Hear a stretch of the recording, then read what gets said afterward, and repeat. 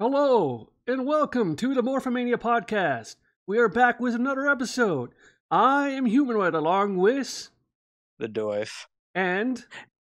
It's me, Mighty Morphin Peter Sellers. God damn it. And we have a special guest today from the Andre and Mel Ball Talk Wrestling podcast, and he is... Andre C. known as that Canada guy. That's right. Welcome. Yeah, he's not going to show up all the time. He's just here because we had to, drag him in here. Yeah. Welcome to the world of yesterday. The world of tomorrow. Episode, but Yeah. episode, but didn't watch this with you. Yeah. So today we're doing... Sorry, go ahead. It's a shame because he missed Green with Evil. Yeah, it was a great series. Yeah, then I watched what we watched. Yeah. So today we're going through episode 21 to 26. So 22 through 26. 22 to 26, right, 22. Oh man. Oh man. Oh yeah, 22. Goldberg eats corn the long way. No, nothing? Okay, that failed. Okay. So bad. Yes, I'll go to the corner. I'm quietly laughing to myself. I don't know what you fucks are talking about. I'm laughing to myself silently too. I just needed the moment to let that through.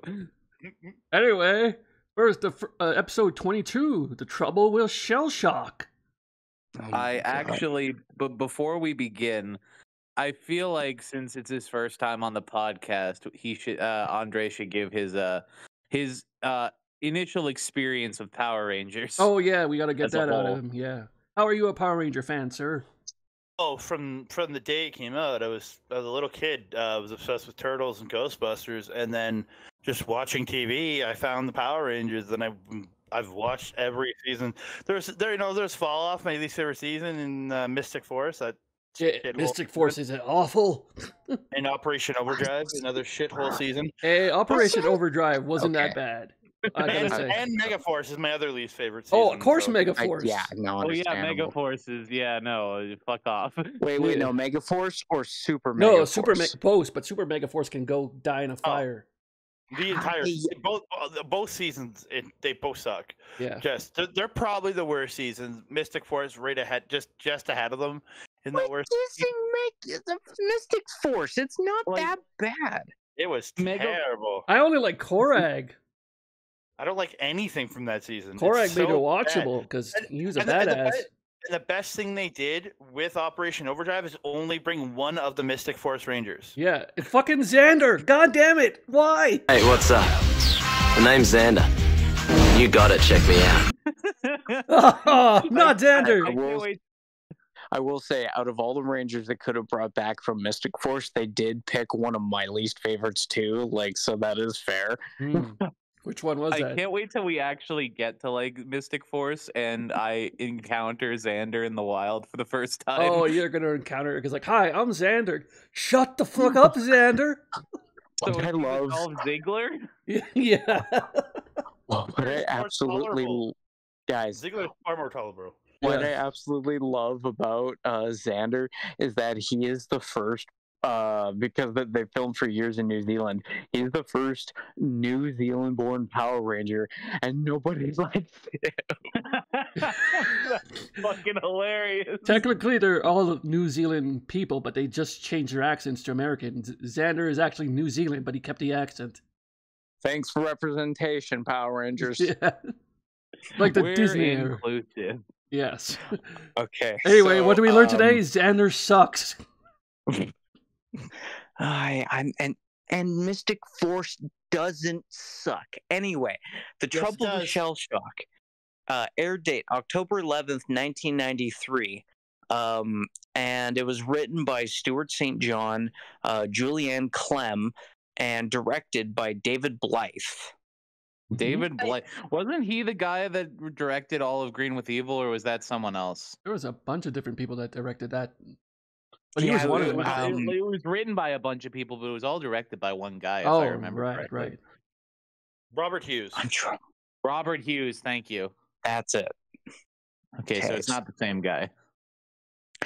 So the Trouble with Shell Shock, season 1, episode 22, opens up with the gang once a bloody again playing sports outside. Well, that's what you do in the 90s. What degenerates playing sports outside in the summer? Yeah, man. You never played sports outside? My big thing is, are all of them like straight A students? Yeah.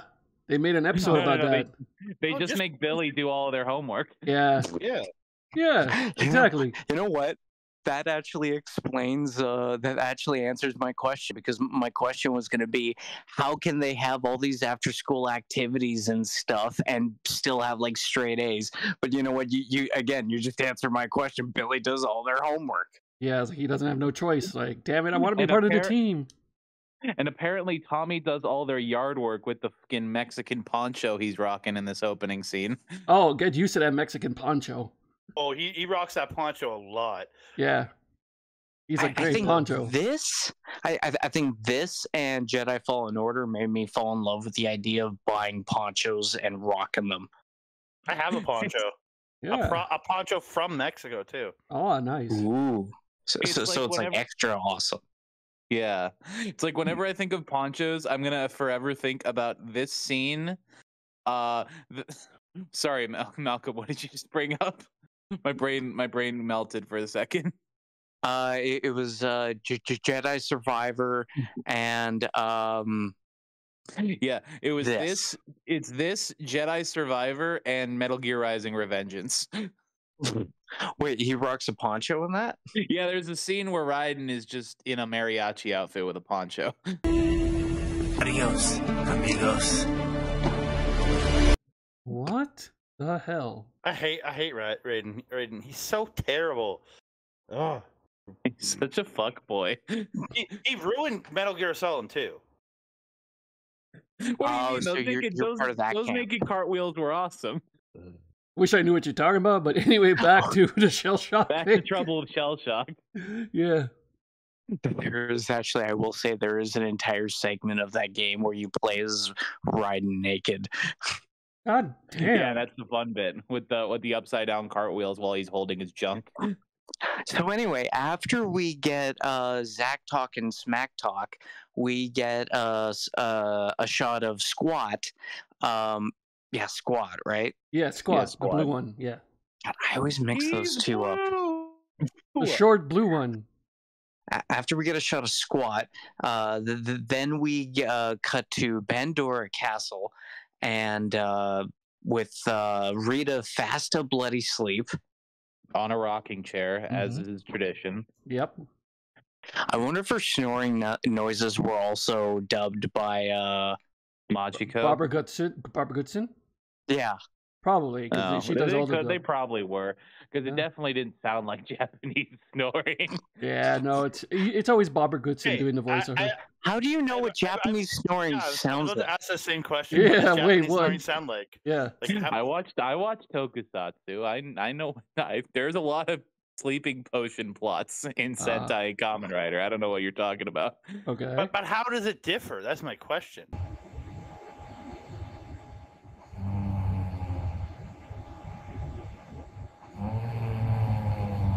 Abort this joke. Yeah, abort the joke. Abort the joke. I'm gonna abort this joke before people think I'm racist. Not what I was going for, but okay. So we get this bloody monster of the fucking week. Okay, so Babu and Squat are sneaking down to the Monster-matic. Because they're going to create a monster without Rita's supervision, like the children that they are. Finally doing something on their own, because they're actually doing something. And they decide to make Shell Shock. It's like Razor from the Turtles 2 movie. It's Toka, not Razor. I mean Toka. I always get them confused. Yeah. Toka, that is the turtle, snapping turtle. Razor is the wolf. Yes. Yeah. With really weird ass designs in the 2012 show. If you ever want to check it out, they turned Toka into Gamera, basically. Mm-hmm. Yeah.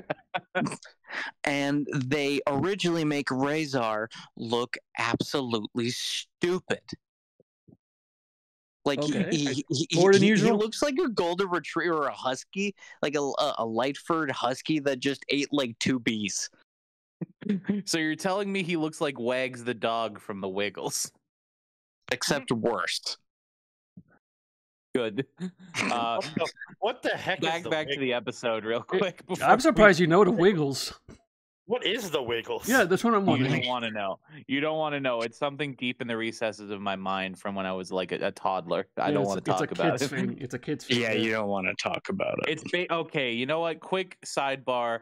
No, It's we're not for talking about the Wiggles, dude. It's an Australian boy band. We made a pact. I want to know about this pack, but going on, continue on with the squad and They're an bands. Australian boy band? Yeah, they're an they're Australian boy basically an band. Australian toddler boy band. Jesus Christ.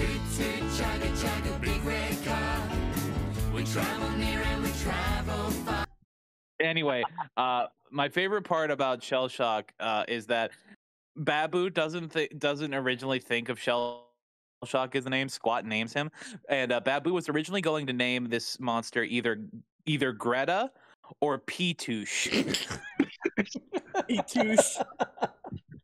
Fucking Petouche. Yeah. And they I add kind of like wanted to hear. Watch out, it's the terrifying and destructive turtle Petouche. he has a bat. I'm more afraid of him. His name was Petouche because it's like if he has that effed up of a name, you know he's screwed up on the inside. Yeah. Yeah. So Shell Shock. What kills me even more is just Greta. Greta.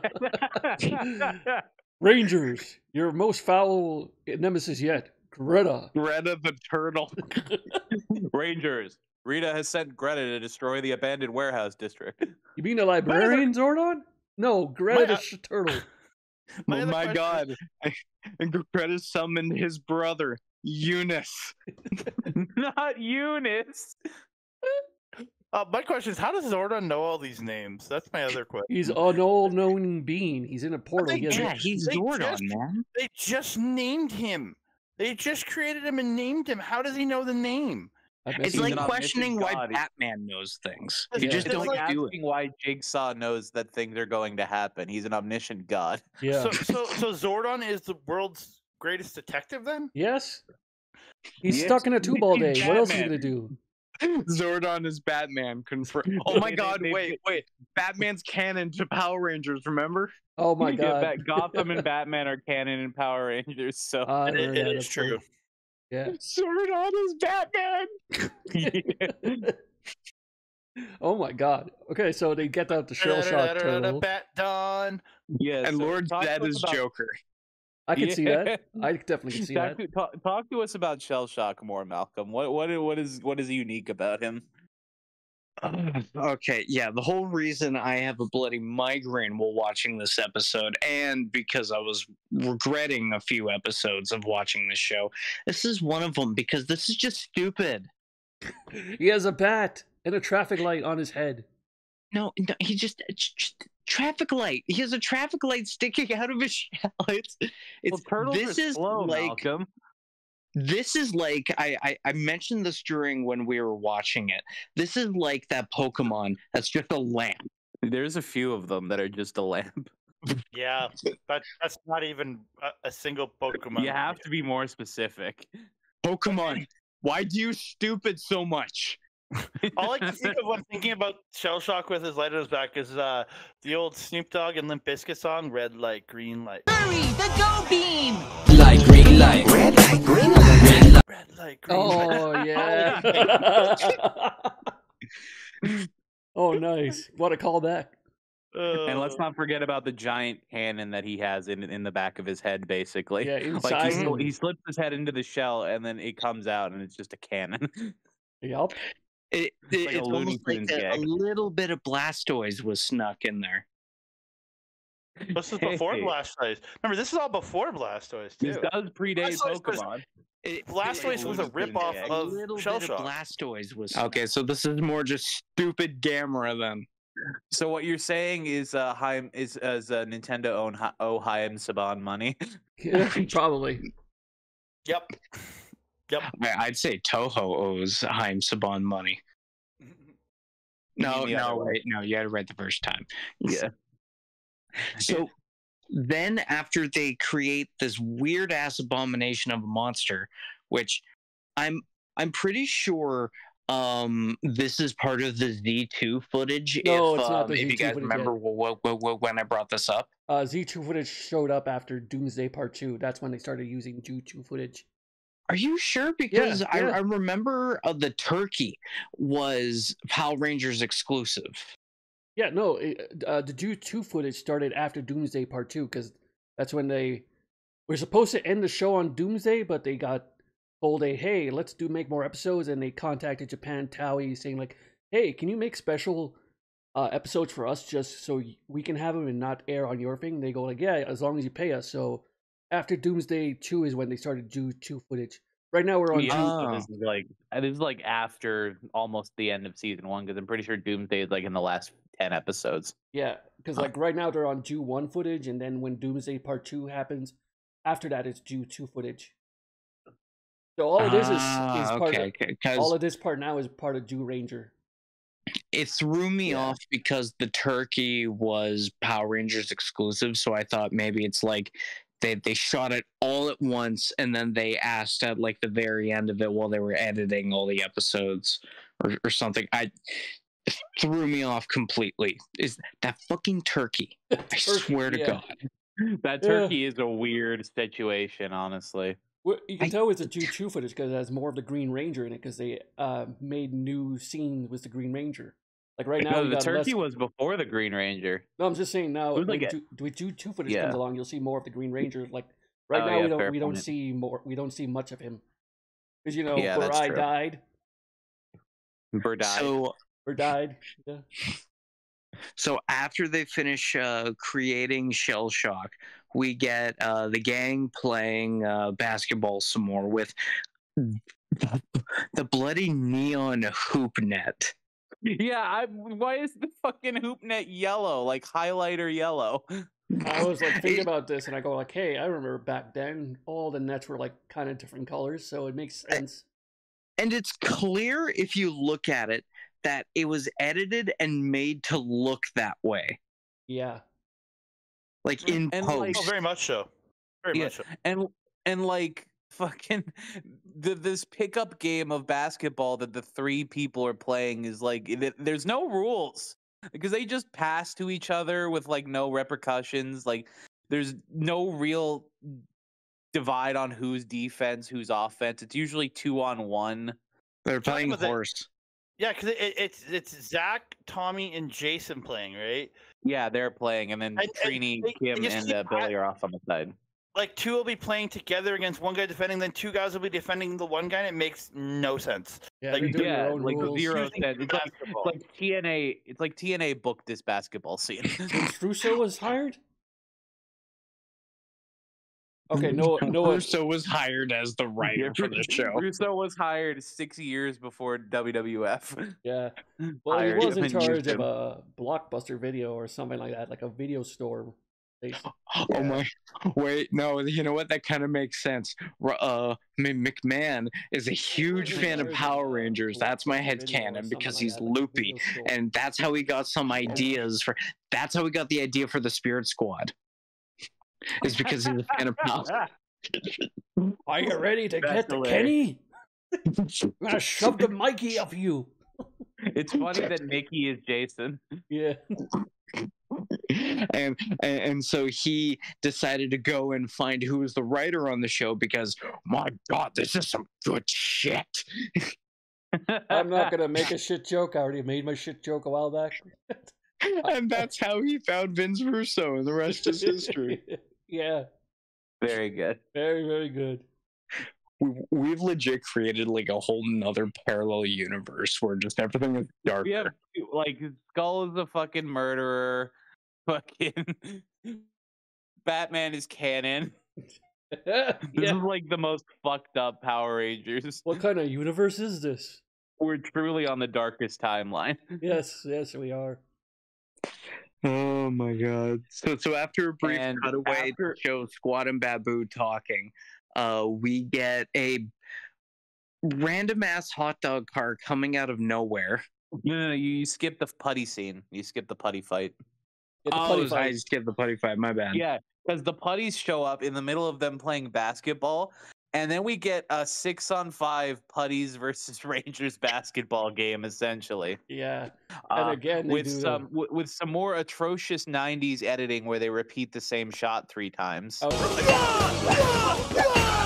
was about to say that they repeat the same thing over and over. And they use the basketball to like hit the putties with and shit. Like he's like dunking on his head or something. Yeah. It's like Tommy was fighting them with the basketball, and then like they cut to Zach jumping and then doing a like dunking the basketball, and then the putties just disappear like they got served. I will say, being hit in the face with those things, which I have multiple times. Basketballs are like rocks almost. God damn, if they they're hurt like played. hell. The best Tommy move is the putty goes over top of him and he just takes the ball and like just lifts the ball up into the gut of the putty. That's all he does. It's so dumb. Yeah, it's a big rock. It was a big rock. So after so after the putty fight, we get a brief shot of Squat and Babu. And yeah, they talk about how like they're not being able to beat the Power Rangers, and then Babu says something like, "Oh, we're never gonna beat those Power Rangers." Oh my god, I forgot about that. The Babu. I forgot about that too. Yeah. This show sometimes. This show did some crazy things, and I love it. Yeah, rewatching this I stuff love is... the 90s. This is just like if someone decided to take a bunch of drugs and it's like a writer from Saved by the Bell got fired for taking a bunch of drugs and then just went on to go work on this show. Yep. So then we get that mystical hot dog cart showing out of nowhere I was talking about before. Dean Ambrose shows up. Yeah. Oh, before Dean Ambrose shows up, Tommy has to say, "Hey, I gotta go do something. I'll be back later." He's got to go do his karate training. Yeah, because they always have to say like, "Hey, I gotta go do something," because you know, And Rai died, it begins. and it begins. The Tommy always being somewhere else. This is the first time he just decides to. I have a thing, and decides to go have another life. I have to go now. My planet needs me. Yeah, Tommy died on the way to his home planet. Oh yeah. I can't help but get shades of Pierce from Community from like season 5. Season 5. Oh god, it's been a while. Or season 4. No, season 5 is where they had the hologram. Oh right. Pierce dies. Continue on this path and you might miss your last chance to see the Pierce Hawthorne Museum of Gender Sensitivity and Sexual Potency. The museum and this hologram were donated in compliance with a court order I'm not allowed to discuss. It's me hologram? Yeah. I haven't watched Community. Yeah, he dies and they make a hologram for him. He's like talking. That's awesome. That's pretty good. And it's pretty funny. Go to the Pierce Hawthorne gender sensitivity center or something like that. It was so dumb. He's like the most racist, sexist old man, and they go like the gender exclusivity. Yeah. Yeah. Gender equality and racial sensitivity center. All that he is not. God, I love humor like that. Yeah. And he's not even dead yet when they the hologram. They say he's banned from campus, and then he dies in the 5th episode from jerking off too much. It was dehydration from filling up all of those cylinders. Is that what happened? Oh yeah, right. I thought, oh god, Right. damn. I gotta watch this again. I completely forgot about that. That's another one for the list. Where he ends up having his will read by Venus Van Dam from Sons of Anarchy. She's actually one of my favorite characters too. I love Venus Van Dam. But the will is read, and they're all given a fucking container of his sperm. Oh my god. It's been forever since I've seen this. I'm so glad I'm not the first person to mention cum on this episode. Kind of hard. Well, no, I didn't say the name. I just said the medical term. You said it. Ha. So speaking of cum, Hot Dog Man shows up. What the fuck? That is not the kind of sauce I want on my dog, sir. Yes. What kind of a fucking segue is that? I tried. Anyway, Bulk and Skull show up, and we Bulk and Skull show up, and this is one of the first times I mentioned Skull's Bret Hart glasses. Yeah, they do kind of look like Bret Hartish. Yeah, he like, really wears those and like pulls it off, I gotta say. Yeah, he wears those glasses really well. They're like the Liverpool glasses, and it's pretty sick. Mm-hmm. Yeah, I always like Skull's style in the show. Yeah, He has some Skull good always style. dressed way better than Bulk. He's like a punk, but he really dresses more stylish. It's like He he dressed better cares. than everybody. He dressed better than everybody. Yeah. I don't care. He's got really good fashion sense because he has to keep making disguises when he murders people. Yeah, very true. You know, even as adult in like Samurai or Super Samurai or whatever, he still has amazing fashion sense as well. What, Skull? Yeah. Yeah, he was only there one time. Yeah, but he did have good fashion sense, yeah. So Bulk and Skull shenanigans happen because the main five were getting hot dogs. They were getting glizzies after the fight, and Bulk and Skull show up. There's a little bit of shenanigans. Like I believe two of them grab Bulk, and then Trini is spinning Skull, and Trini throws Skull into Bulk, piggyback ride impromptu into the hot dog cart, and then you cut to them just having all of the toppings all over themselves, and the hot dog guy is super pissed off. We cut away to the hot dog guy literally whipping Bulk and Skull with his tongs and saying, "I'm going to have you work with me for 2 weeks." So hot dog enslavement, it's real. It's real. I'm actually surprised they didn't show him doing that for the next 2 episodes. I wish they did. I would have been genius. Yeah. Yeah, that would have been a really funny side gag. So then we get a shot of Shell Shock and Squat and Babu, and they're discussing their plans. And then after, God, I hate this monster so much. Hate it? It's such a classic monster, though. It's a traffic light. It's. Yes, I agree. It's but- Remind me to dumb. It's dumb. remind me to never show you Car Ranger. We gotta definitely watch Car Ranger one day, because insanity in that show. When we get to Signal Man, you're gonna really have a nightmare. Yeah. Oh yeah, I guess I'll say this for historical relevance later. I have only seen 2 episodes of Turbo and the movie, so I am not looking forward to that season. Oh boy. Out of the really bad seasons, I the only one I've seen is Operation Overdrive, and I actually don't mind it. But see, I told you it's not that bad. Oh, I guess in Mystic Force, according to you chumps. Xander! Fucking So their plan with Shell Shock is he's going to distract them and get them with his stop ray. And then first he fires his Go Ray, which explodes the basketball. Yeah, and it's like the smoke clears, and it's like a fiberglass shell of the bottom half of the basketball just sitting there in the grass. Yeah. Which I find hilarious, because a basketball would not blow up like that. Not quite. Apparently it does if it gets shot by a traffic light. Yeah, apparently. And Jason points at him and goes like, "It's morphing time." Yeah. It's morphin' time, dude. It's morphing time. We gotta get this turtle. We're not. No, not the voice. Wait, you gotta get the turtle. Say it. We gotta get that turtle. Oh, come on, we gotta do it. It's morphin' time. Okay, so anyway, after they morph, we get the start of the fight. and then his which I actually think this is a cool detail. His arm goes in his shell to retrieve his bat. Also, before that, we get he fires his Go Ray again and hits Trini with it, and Trini runs away because now she can't stop running. Right, that's it. Thank you. I really hesitate to make this joke, but he turns on Trini. Oh, snap.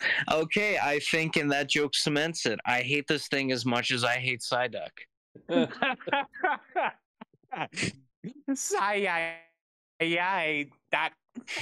It's completely irrational to a certain point, but I hate it. I hate it. Come on, Psyduck is great because he evolves into Golduck. He's a dick. This is the disaster movie breakdown of this episode, the Psyduck rant. He's like, I don't know what I don't you really guys have much talking of a about. rant other than his stupid duck-billed face just stupidly looking at me like he thinks he's better than me. That son of a bitch, like, just by looking at his eyes, he's like, headache. Yeah, you know what? I got a headache because I'm thinking too much because I'm better than you, you son of a bitch. Fuck you, you stupid mallard. But he is better than you. He is better than you, though. That's the thing. And this is your today's rant by the Doif. Psyduck is better than everyone. Come on. Like, I don't know. I'm gonna eat you on Christmas, you fucking delicious monster. He's a sidekick duck, man. He's gonna parachute you. I wish I knew what the fuck you guys were talking about because I have no idea. Come on. Yeah. No, you see, when you edit this later, you're just gonna find a picture of Psyduck and just slowly zoom in on his face during the rant. Most likely, yeah. So that's Malcolm's rant. Yeah, I needed that one. I needed that one. I was holding that one in for a couple of years. He takes his bat out of his, like, he pulls his arm into his shell and pulls back out his bat, and then we get the repeating editing when Squat throws up a baseball and he hits it and hits it and hits it, but it's actually a good use of it here because he's hitting like 20 or 30 baseballs at the Power Rangers. Apparently, he has the speed of the Flash. Yeah, the speed of the Flash. He's just hooked it. He's just got Dr. Sinvicta or whatever her name is. No. Speed Force gauntlets. No, he's friends with Mark McGuire. He's on the roids like Mark McGuire. What a reference! What a reference! Actual sports reference, yo. That's the second most esoteric reference you're gonna hear tonight. So then we get a second attack after the bat when they pull out the blade blasters and fire at him. We get his head going inside his shell and coming out a cannon, which is kind of cool. Yeah, it's really cool. You gotta admit the It's cannon giving is me great. Megatron vibes. Megatron, Like just how he transforms it, like how he transforms into a gun. Ah, right. Megatron, or that one weird robot from like the fourth Michael Bay Transformers movie where it's like just his head turned into a gun in one scene. You watched the fourth Michael Bay Transformers Wait, movie? you watched that shit? My mom took me, okay? It was not one of his better moments. Let me get wrong. No, it wasn't. I saw the reboot, but not the fourth Bay one. I went to Breaking Dawn Part 2 in theaters as well. That's not one of my proudest moments as well.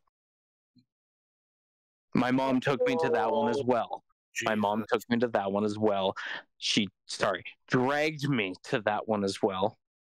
But then luckily, as punishment, I took her to Krampus years later. You know what? you know what movie my mom dragged me to one time, and I was so uncomfortable. Go on. That there's something about Mary. especially when the coming scene happened. I go like, Mom, why am I here? I watched Final Destination 4 in theaters with my mom, and there was that one scene that was like a really actually raw porn-ish scene where one of the guys is fucking one of the chicks at the pool. Yeah. And I remember that entire time I'm just looking away from my mom, just trying to avoid eye contact. Yeah. Damn. I saw Wild Hogs in the theater with my mom, but that was a pretty wholesome family movie. I don't know. Oh God! All right. So he doesn't want to go along with it. Okay, good to know. I don't have any bad memories like that, though. I'm not fucked up like you guys. Ah, right. Yeah. Yeah. Shock hits 3 of the Rangers with the stop ray and freezes them. and then just I don't know if anyone pointed this out, but is this when we get the inconsistencies again with Goldar's voice? Yeah, because then they cut to Pandora Castle and we start hearing Goldar's shit voice again. Yeah, from the pilot, it's like. And then it somehow gets worse when like Rita wakes up and is like, "Oh, you guys did really good, actually. I'm congratulating you." And then it cuts to a solo shot of Goldar, and he's just pissed off and banging the railing. And he sounds like Nappa. Not just Nappa, Team 4-star Nappa. Hi, Taka. Good to see you.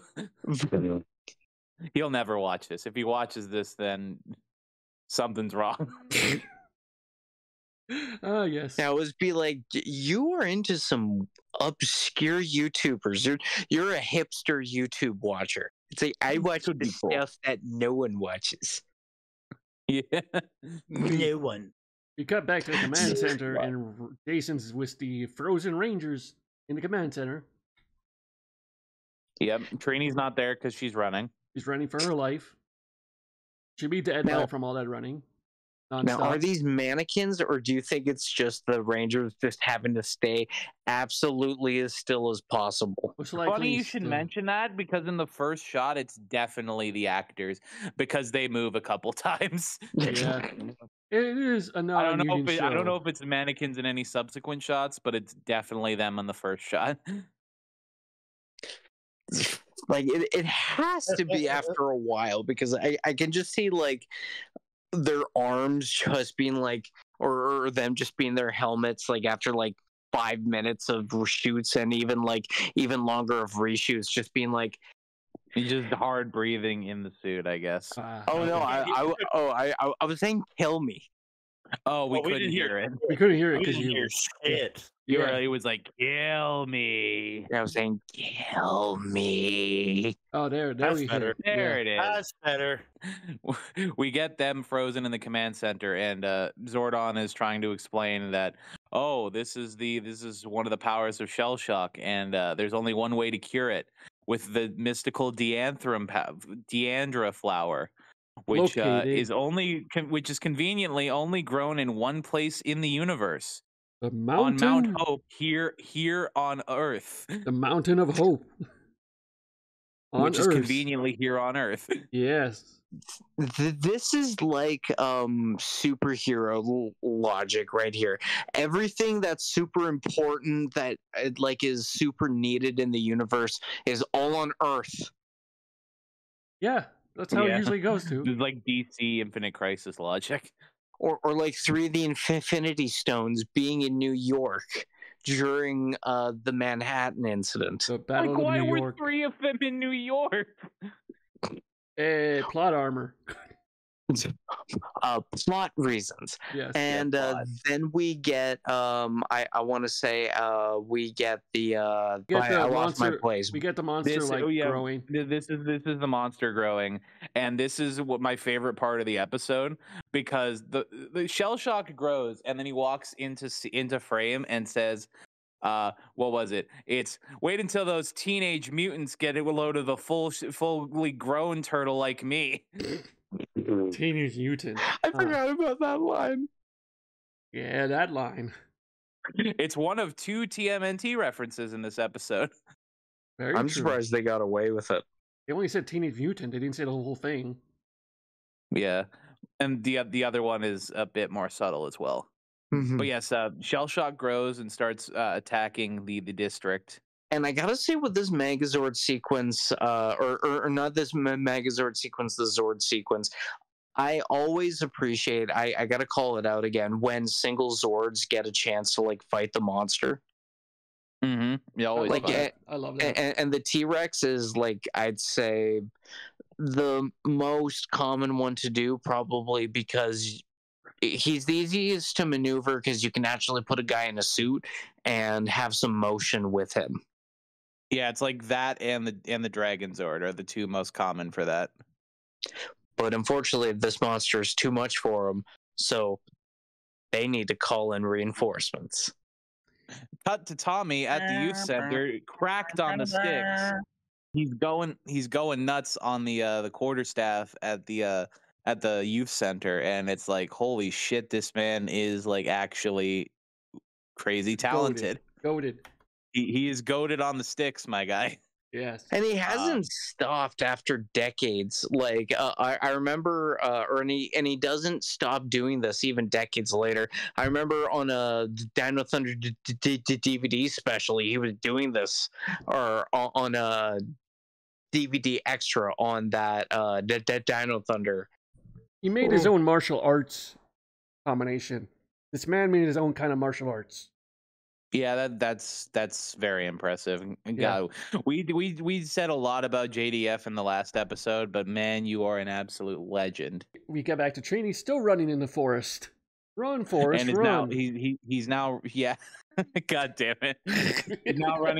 She's now running up the Mountain of Hope to get the Deandra flower, and she gets there, and this is another dumb part. Bring the flowers to me!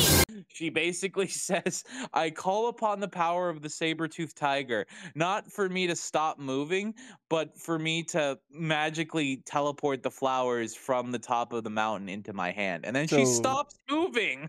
So she uses the force. It's you dumbass. Yeah, she stopped Logic. moving. It's like, yeah, man.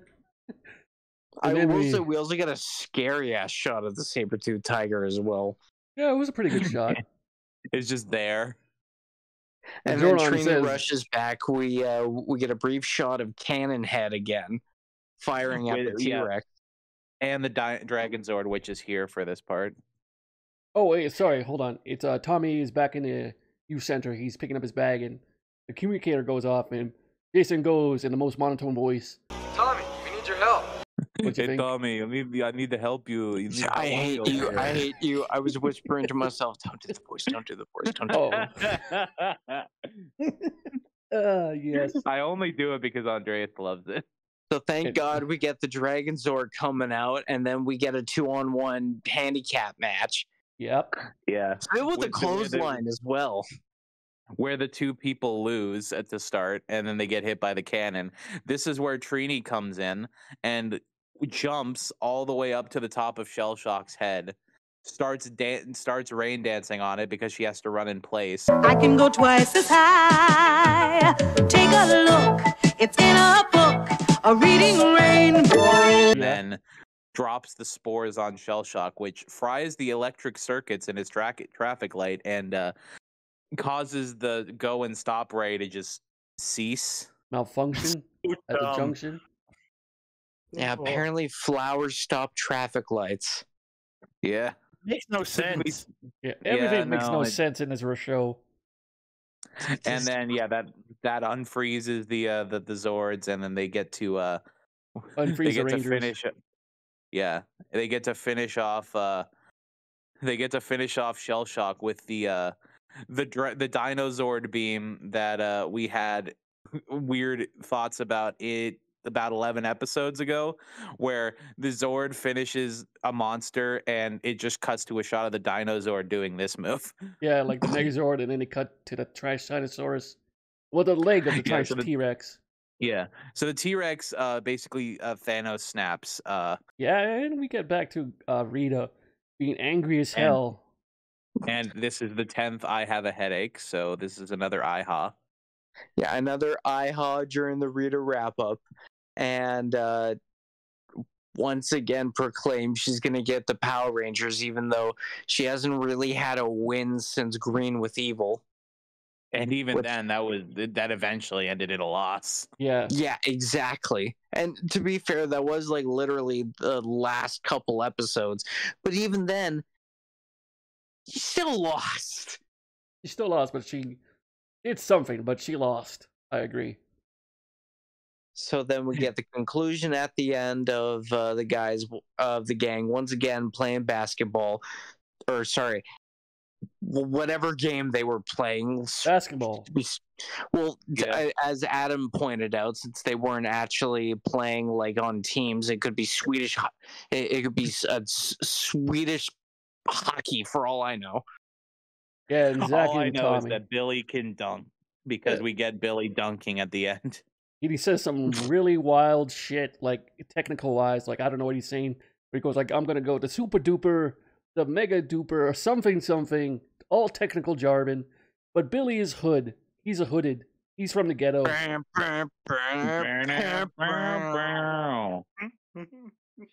Yeah, and also Skull's victim could be the hot dog man because we never see the hot dog man again because he got tired of that That's why shit. they're not in hot dogs. That's why they're not in hot dog enslavement next episode. He decided to kill the hot dog man. Fucking killed him.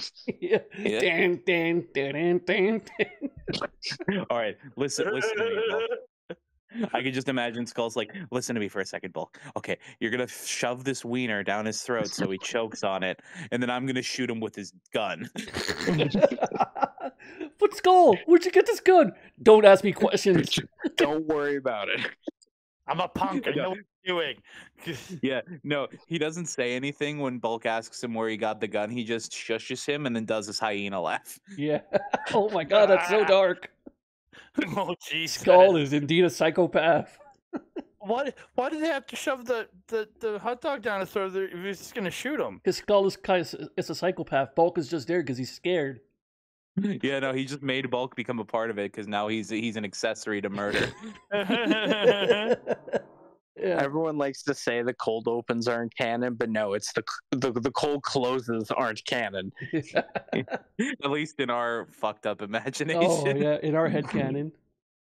Oh god. So the next episode 23, the Itsy Bitsy Spider. Itsy Bitsy Spider. Yeah, give me the rundown, Malcolm. I don't like this episode. Yeah, it's not a good one. So the basic rundown, it came out on October 12th, 93, and it was written by Steve Kramer and directed by Robert Hughes. Kramer, no. God, why is there so much profanity in this script? Why is there so much racism in this script? Why is everybody just being racist to Zach in this? The Tolkien black guy. Tolkien. He's Tolkien. Yeah, I love that South Park just gaslit their entire audience. Yes. If you or someone you know might have also thought the name Tolkien didn't come from J.R.R. Tolkien, then please call 1-800-I-am-a-giant-piece-of-shit. Anyway, Itsy Bitsy Spider opens at Angel Grove High with Trini explaining the hashtag Save the Statue campaign. It's not actually what it's called. I just put the hashtag there. They're saving I believe it's called the Forest Preservation Statue because I believe the logic is that it was put there to help protect from bad insects, essentially. And they have some insects on a display that Zach is taking care of in the most poor call on Trini's part because Zach hates spiders. And there's a big tarantula there. Yeah. Yeah, neither did I. That's why this is another episode where I don't like the monster of the week. And Walter Jones almost died during this too. Yeah, we'll get there. We'll get to that. We'll get to that bit in a second here because Bulk and Skull are there, and Bulk and Skull are like, really, how can a statue how can bugs be good for humanity? And then they're like, let's find out. Then they open up all the containers and throw it everywhere. So basically, Bulk and Skull are now hosting Fear Factor. Oh, Fear Factor. Before it was Fear Factor. Very good. Bulk and Skull Factor. Yeah. I just want to give the cast of the series just a big hug because holy crap, has this over the years the six have been through it, man. Yeah. They've been through a lot. And then this is the tarantula lands on Zach's shoulder. And Tommy tries to swat it off, but it jumps off before Tommy can actually hit it. And this is where we can talk about the tarantula actor, Andreas. Yeah, Walter Jones said that he almost died because the trainer for tarantula said, "Hey guys, the tarantula already has been fed, so he's all good. But the one thing you have to worry about if he raises his two hind legs, he will bite, and that's not good. But don't worry about it. He has been fed." Is that Walter Jones goes like, "All right." So they put the spider on him, and as soon as they yell action, the spider raises his two hind legs, and the trainer goes like, "Oh shit!" Has to quickly get the spider off him. And Walter Jones like shitting himself. Yeah, so Walter Jones almost got bit by a tarantula. Yeah. That sounds cool. Yeah. He gets the spider powers. He becomes Miles Morales. He becomes Miles Morales. Yeah. Now, wait, now you can't do that because then you're mixing Marvel and DC in the same universe. Could be a different universe, you know. There's a bunch of multiverses. Superman has met Spider-Man before. After the chaos, and in the hallways, they Bulk and Skull clear out, and they eventually like try and start cleaning up. Then we cut to the woods at night, despite it being daytime. We're doing Ed Wood style for cinematography right now. Yeah, this is like the middle of the night. So the I believe it's Finster is with them and is basically telling, or no, it's Babu and Squat with them because Finster's never out. Babu and Squat is with them, and they're gonna make the forest preservation statue disappear. And the putties pull a David Copperfield and make the statue disappear by putting a cloth on top of it. They have transported to Pandora Castle. We cut to the next day, I assume, in the hallway, and I believe it's Billy, Kim, and Trini are in the hallway talking. Trini, and Kim, and then Zach shows up. Yeah, and yeah, they're talking about how the Mr. What's His Nuts, I forget the name of the teacher, was really pissed off when only a few bugs were returned. And Mr. Kaplan? Yeah, because all the no, it's about not Mr. Kaplan. It was like the science teacher. I don't know his name. Yeah, we never see the science teacher. Yeah, we never meet the science teacher, but yeah, he's pissed. Another bulk victim. Yeah, he's pissed because you see, the reason he's dead is because he let the tarantula out in the middle of the day. Yeah. Did they ever find a tarantula? Yeah. I'm assuming not, because they only found, I think it was a few ants and some crickets. Yeah. So the tarantula's out there somewhere. Stalking its next victim. Yeah. And then Rita gets Billy, a great idea. Then Billy comes out, and Billy has Jack, the little lab rat, who... Well, actually, Billy doesn't come out for a couple more years, actually. He's right. Do you know that? Oh, damn. It was right there. It was, oh my God, I resisted. That's not cool. That is totally insensitive. Come no, on. It's not, but he comes out from one later. gay man to another. I can respect that. Hold on, you're gay? You're not gay. Well, not... Well, okay, edit this part out, Andreas. Nope. Nope, just the nope. Fuck you. Anyway, he has Jack the Mouse. We're just ignore Mouse. You know what? At least I didn't make Columbine jokes in this episode yet. So. That is true. That's the reason you deleted that one episode.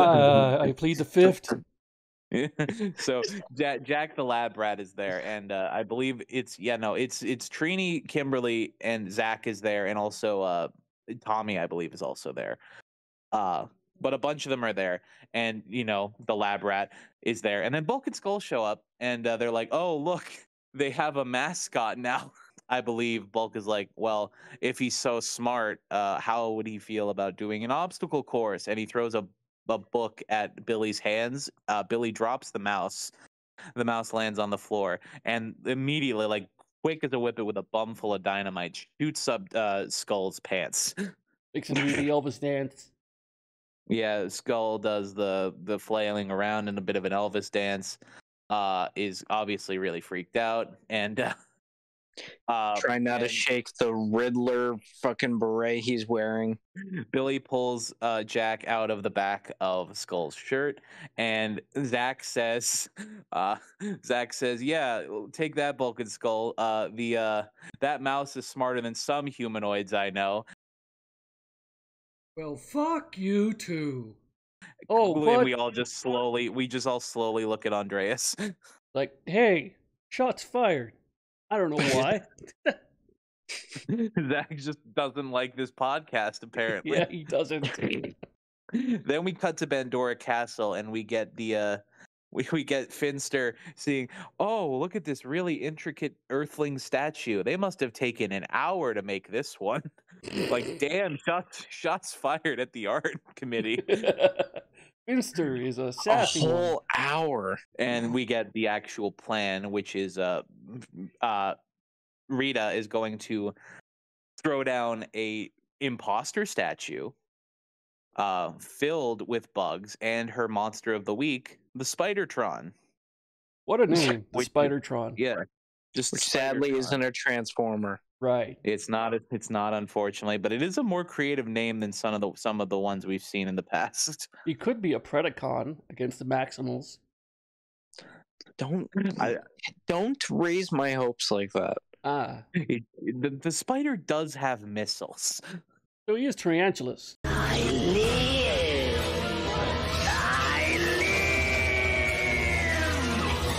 I hate the design of this monster, though. Yeah, it's just a big sphere with spider features on it. It doesn't even have like multiple legs.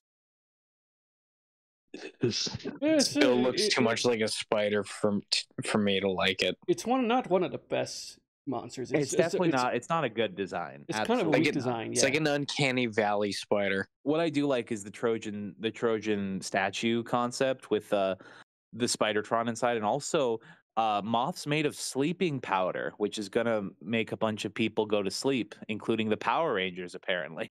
Then moths. Nature's dickhead.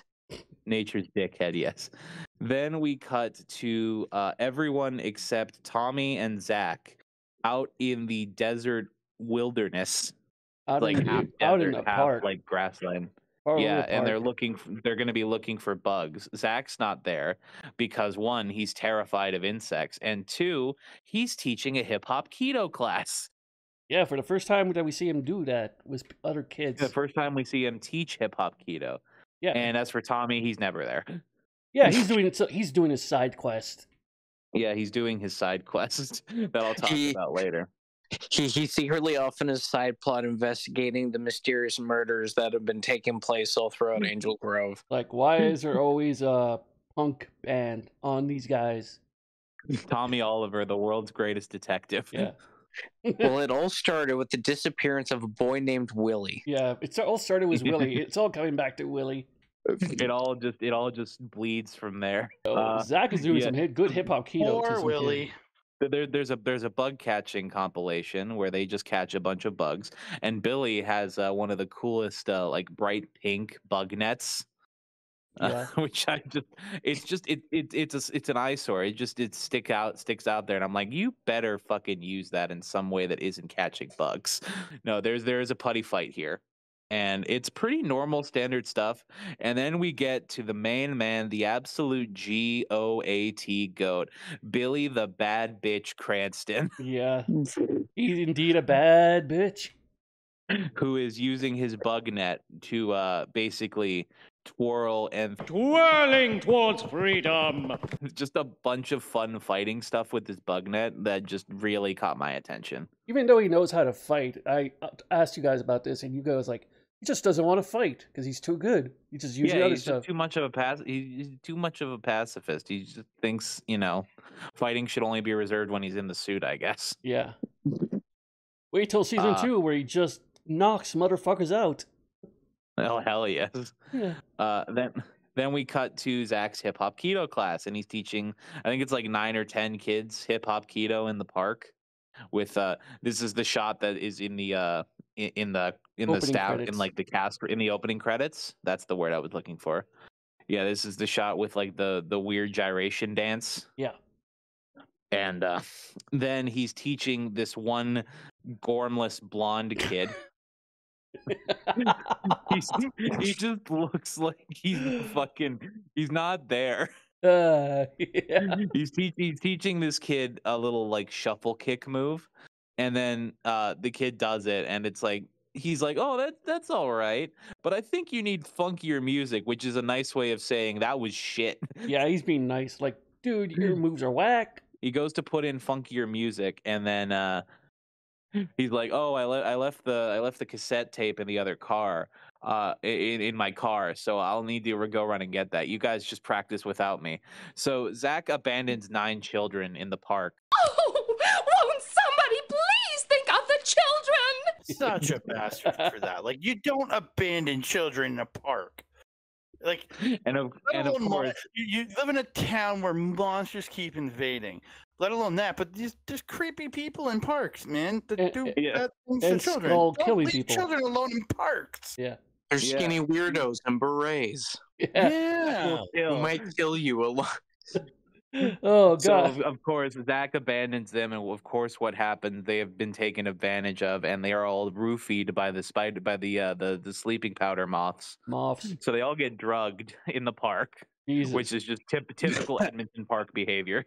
Praising Boone. Zach comes back and is like, "Wait, what's everyone doing? You guys are joking." Why are you acting like Jason? He's not Jason. No, that wasn't my Jason voice. I was just saying stuff. Oh, okay, all right, okay. You'd be able to tell if I was saying my Jason voice because it sounds like Arnold Schwarzenegger meets Tommy Wiseau. Very true. Very, very true. Anyway, Malcolm is stewing. Anyway, yeah, no, he's just pissed off. It's fine. I'm just gonna ignore that. We get the most esoteric reference in the batch of 5 episodes because the sleeping powder moths are now coming for Zach, and Zach says, "Oh, if I don't get out of here right now, it's Rip Van Winkle time." Yeah, that's not God damn it. I don't know if anyone here knows about Rip Van Winkle, but I actually looked it up. So if you guys want to know, yeah, I know about Rip Van Winkle, but you can go ahead. Go ahead. Rip Van Winkle was a short story that was written by American author Washington Irving, following a Dutch-American colonial who named Rip Van Winkle, who meets some mysterious Dutchman, drinks their strong liquor, and falls asleep in the Catskills for 20 years. And he wakes up 20 years. Yeah, he wakes up 20 years later after the American Revolution. So anyway, Zach runs away, and he ends up bumping into the forest preservation statue, which, thanks to his keen eagle eye, he realizes that there isn't flowers in its hair. It's snakes in its hair, and it doesn't really look that different. Yeah, it looks the same. It looks the same. Yeah, not really. But he's able to discern that this is probably Rita's plan, so he transforms here, and shoots the statue with his blade blaster, and out comes the giant meatball that is Spidertron. Hit his face so much. There's a bit of fighting here, and then we get a weird PowerPoint transition again, where Zach gets hit, and then he gets hit by Goldar. Yeah, Goldar's also there. I forgot to mention Goldar is there. They're tag teaming Zach, and then he gets hit by Goldar, and he hits Zach so hard that the scene PowerPoint transitions back to the Rangers that were catching bucks. Yeah, the weird one. Zordon calls in the reinforcements and brings in the rest of the team. Yeah, of course, excluding Tommy. Yeah, of course, because they all morph and head in. And we get basically, while he's small, the Spidertron's one attack, which is throwing white streamers that clump together really close onto the Rangers.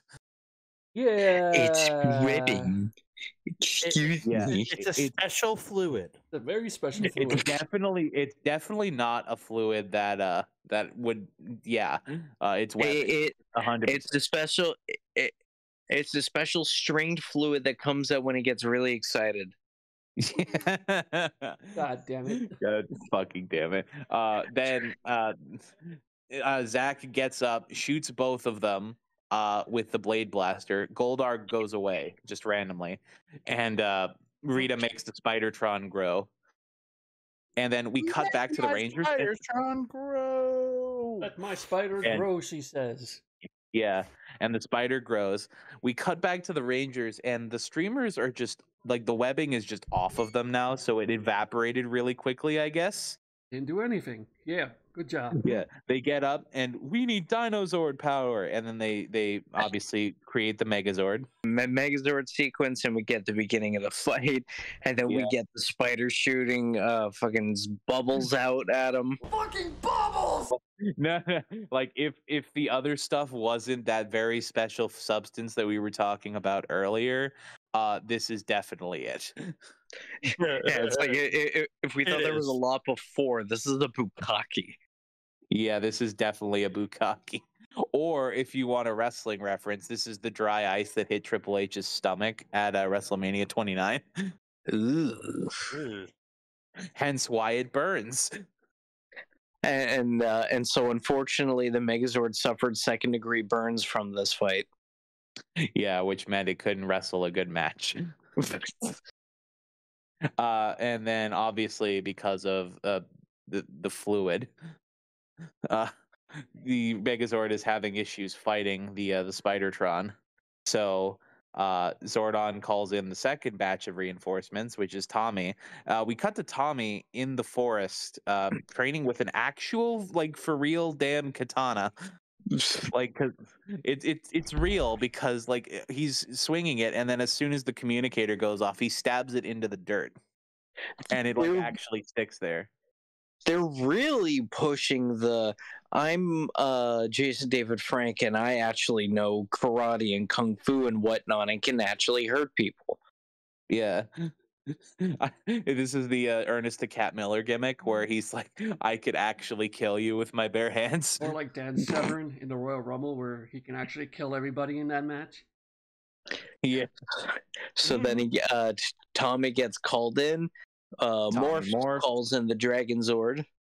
And as the Dragon Zord is walking into the fight, fucking Jason looks up and just says, "Morphin." I forgot about that. Morphin. He just Morphin.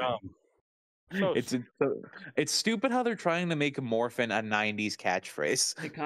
They tried, but they couldn't get like it. Morphin, Morphinominal. Morphinominal actually worked. It's stupid. Morphin didn't work, but Morphinominal actually worked.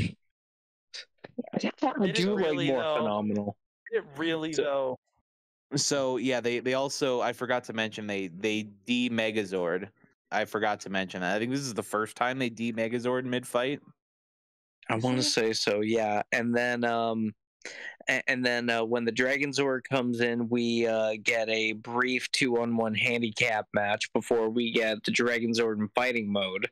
Yep, the Dragon Zord in fighting mode, which I always want to call the Mega Dragon Zord, but apparently that comes later. Mm-hmm. So my biggest pet peeve whenever they create the Dragon Megazord, whatever it is, so does the Mastodon and Triceratops and the Triceratops and the Tiger, right? Yeah. So why is the Pterodactyl flying around shooting things, and why isn't the T-Rex backing him up like Paul Heyman backs up Roman Reigns? Okay. To be fair, the Tyrannosaurus does back up the Dragon Zord in fighting mode sometimes. As for the Pterodactyl, I assume it's because Haim Saban didn't want to shell out the extra like $3 to make a mini of the Pterodactyl. Or probably maybe it's sort of like how the arc reactor for Tony Stark in the first Iron Man movie. It could power his life for a very long time, but it can power the Iron Man suit for a short amount of time, but because it's so powerful. My theory is when the Megazord is active, other Zords, if they're not active, the power has to be turned off to preserve it, because it's using such a lot of power because giant robot. Maybe they don't want to strain the morphing grid. That's a fair bit of logic, actually. That makes no sense at all. Yeah, no sense. Oh, fuck you guys. It does make sense. Yeah. No sense. Anyway, so the Oh, really? Continues. Oh, really? Then explain too much pink energy is dangerous. Yeah, question. No, not pink is dangerous. Too much pink energy. And to also answer your question, there's a simple explanation for that. God damn it, Gosei. Oh my god. I can't wait to get to that. God. No, actually, I can't wait. I can wait a long time. Yeah.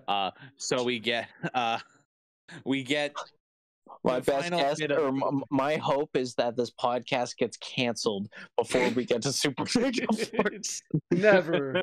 Never. So we get the We'll bring it Dragonzord. back. We get Dragonzord stabbing a spider. We get to Yeah, see. the Dragonzord does its finishing move, which is literally punching a hole in the enemy. So Tommy officially murders a spider, aka he's still fucking evil. Yes, he is. Oh, Wait, damn. Lord Draken. No, Tommy's not in there. Remember, this was established an episode or two later. Tommy's still standing on the top of the oil derrick or whatever, playing his flute, while everybody else is in the cockpit. Oh, but Zach is driving the thing, so he's so Zach's evil. Okay, I was no, gonna say. because when they show the cockpit, all five are in there, and Jason's still in that lead driver position. Oh yeah, so Jason is. Uh, wait.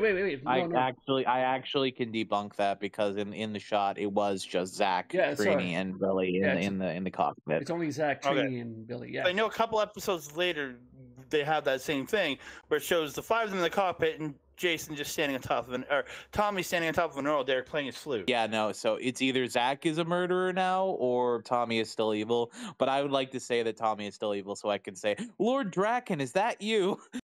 Yes. Zach's a murderer. Yeah. And then he So- just goes back to hip hop keto and just be like, "Hey kids, this is how you do it." Your murderer is teaching kids. Before we continue to the wrap up, I swear I'm having a Mandela effect episode. Was this episode? Oh yeah, you brought this up, and then you just couldn't find anything about it. Go on. Because I swear to God, in the deep when Zach is showing hip hop keto move, there's like in the background in the woods, there's the Dragonzord just chilling there, but now it's not there. And I swear to God, back a couple years ago, it was there, and everybody was talking about it.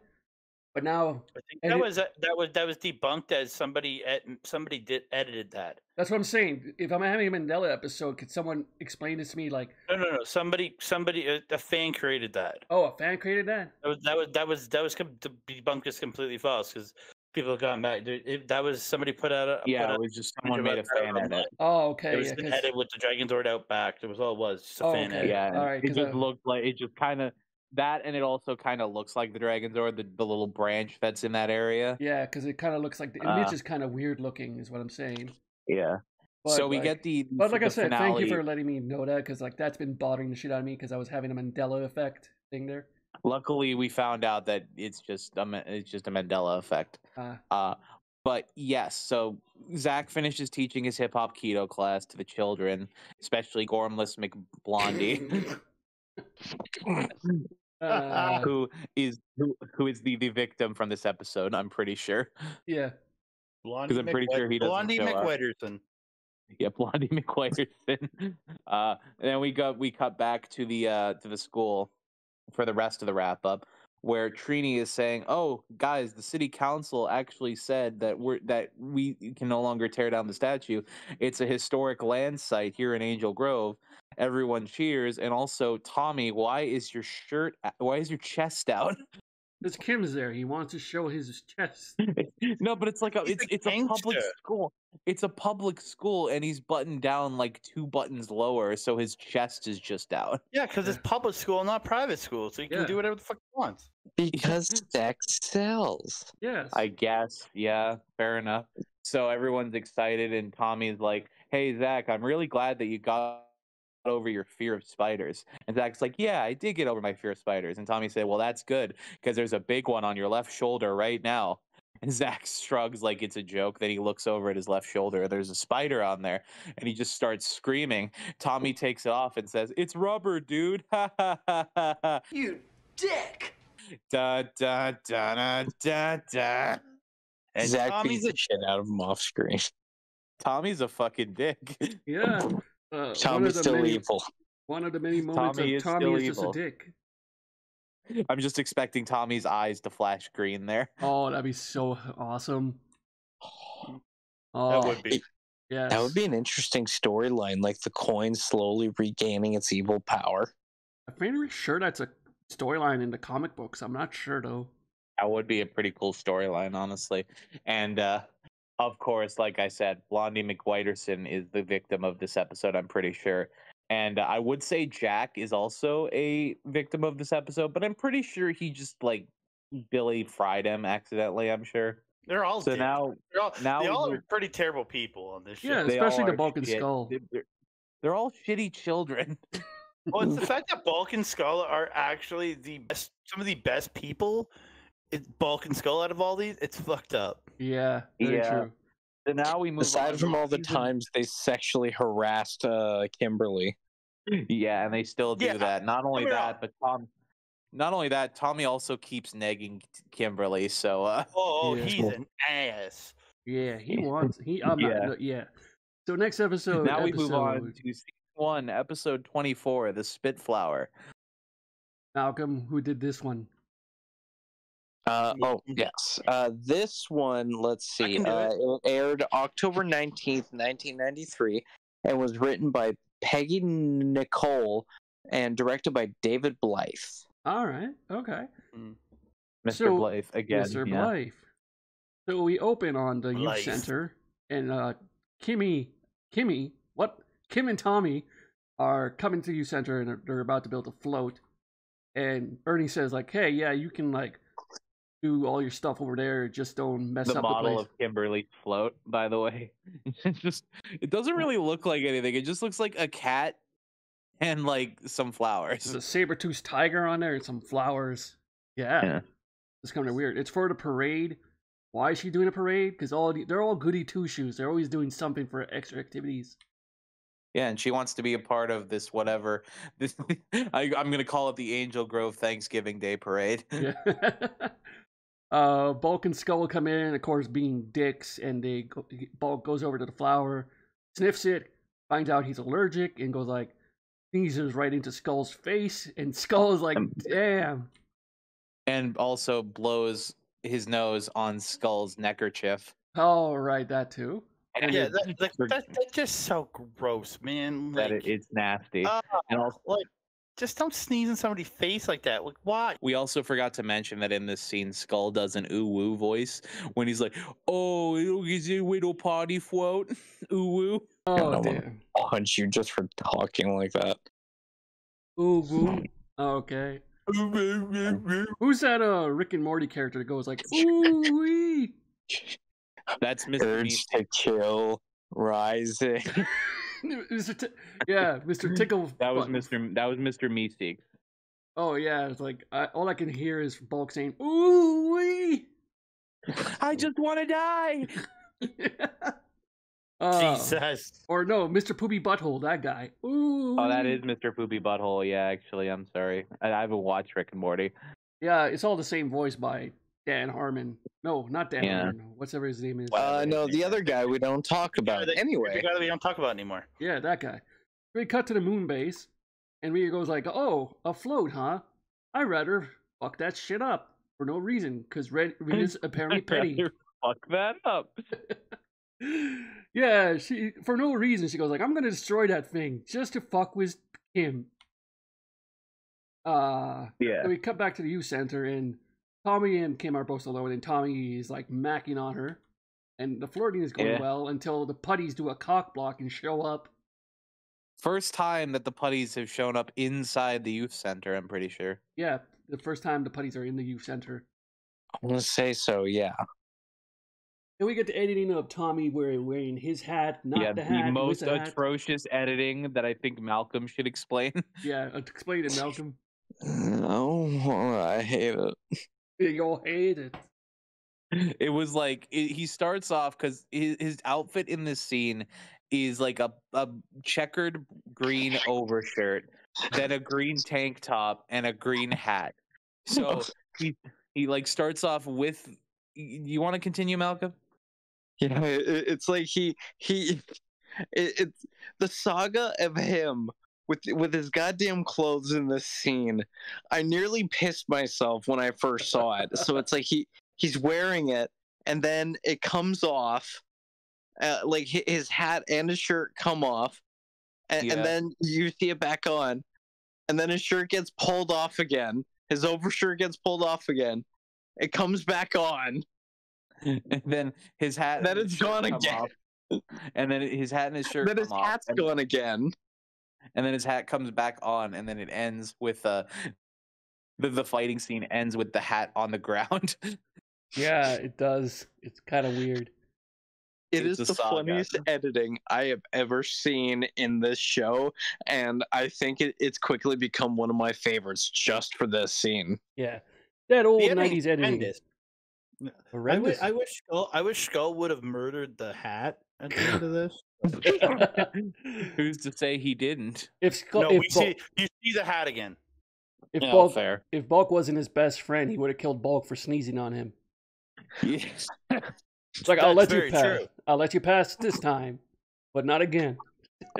I also remember this episode a lot from my youth. Like, this is one of the episodes I caught when I was younger. I just remember this episode because Kimberly was like shedding full tears over her float that she worked so hard on. I'm just like, holy shit, this is like really good acting over a float. Like, Yeah. like this isn't Sophie's Choice. Like, called your that good children aren't acting? dead. That was terrible acting. Hey, for Fox Kids in the 90s, Or what that's it was. Oscar worthy. Yeah.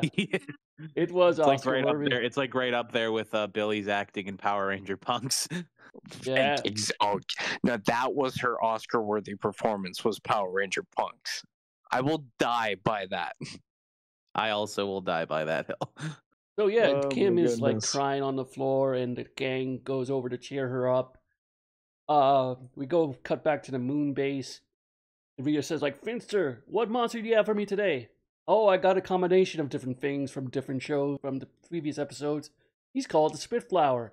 Malcolm, you want to introduce us what this guy looks like? Or like the scientific name of it was like the Flora Escondido or something. Something like that, but they chose the Spitflower. It is one of the weirder designs of this show. Like, to me, it kind of reminded me of the Terror Toad. Yeah. Like, it almost looked like a ripoff of a Terror Toad. But honestly, one of the only notes I had for this was, why did they have to make flowers scary? It Especially with has a short- ball sack on its chin. Oh yeah, I completely forgot it has the ball sack. Oh, yeah, right.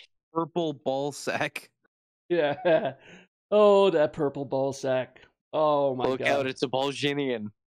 Oh my god. Bullshitting. Yes, it's a Balchinian, sir. It's now, like that now one all I episode- want, now all I want is the Men in Black crossover with Power Rangers. God Now we damn need it. a Men in Black crossover, definitely. It's like that one episode of South Park where Butters has balls on his chin. Honestly, Andre, I would read that comic book from IDW or watch that on Netflix. Boom Studios. Boom Boom Studios. Studios. Okay. Yeah. That's the Power Ranger. Wait, people. what did you call it before? What'd you say? I know. Boom- I said IDW. That is the studio that did the Power Rangers fights Godzilla comic. Oh, okay. That- All That's right. also the company that does Turtles. Right. Oh, right. So we cut back to the Mm. youth center, and the gang is cleaning up the place. And I'm wondering, where the hell is Ernie during all this? It's like he owns the place. He had to run out. Yeah, very true. But for that long, Yeah, get the runs. Come on, man. get the runs. And like, the point that I have for this part is the sexual tension between Tommy and Kimberly is staggering. Oh, of course. Like Kim is in the background crying, and Tommy's thinking with his dick. I was like, hey, I think I can repair this. I'll go to my garage and do this so I can get some later. I'll do it in secret as well so I can make her extra wet. Yeah. So Tommy goes on his side quest again and leaves. Yeah. And Zordon calls the Rangers. It's time to go to the command center. They go to the command center. Zordon tells them that there's the Spitflower that just spits flowers. Get it? Huh? God damn the show. Oh my god. So they Does he morph. know these names? Yes. Like I said, he's just a giant head in a tube. He has nothing else to do. Which bad guy is feeding him information? Ooh. Is it Babu? Is Babu feeding Zordon information? Probably. Babu, yeah, most likely. Did he die in the Z-Wave?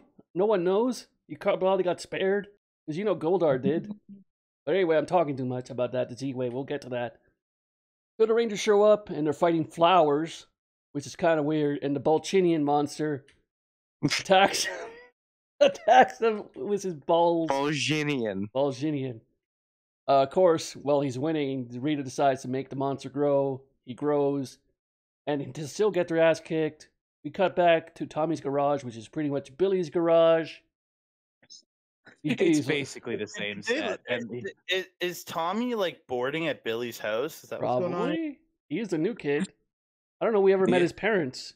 I know we meet I don't his think we met brother his in parents Zio. either. I think Zio's where we meet his brother.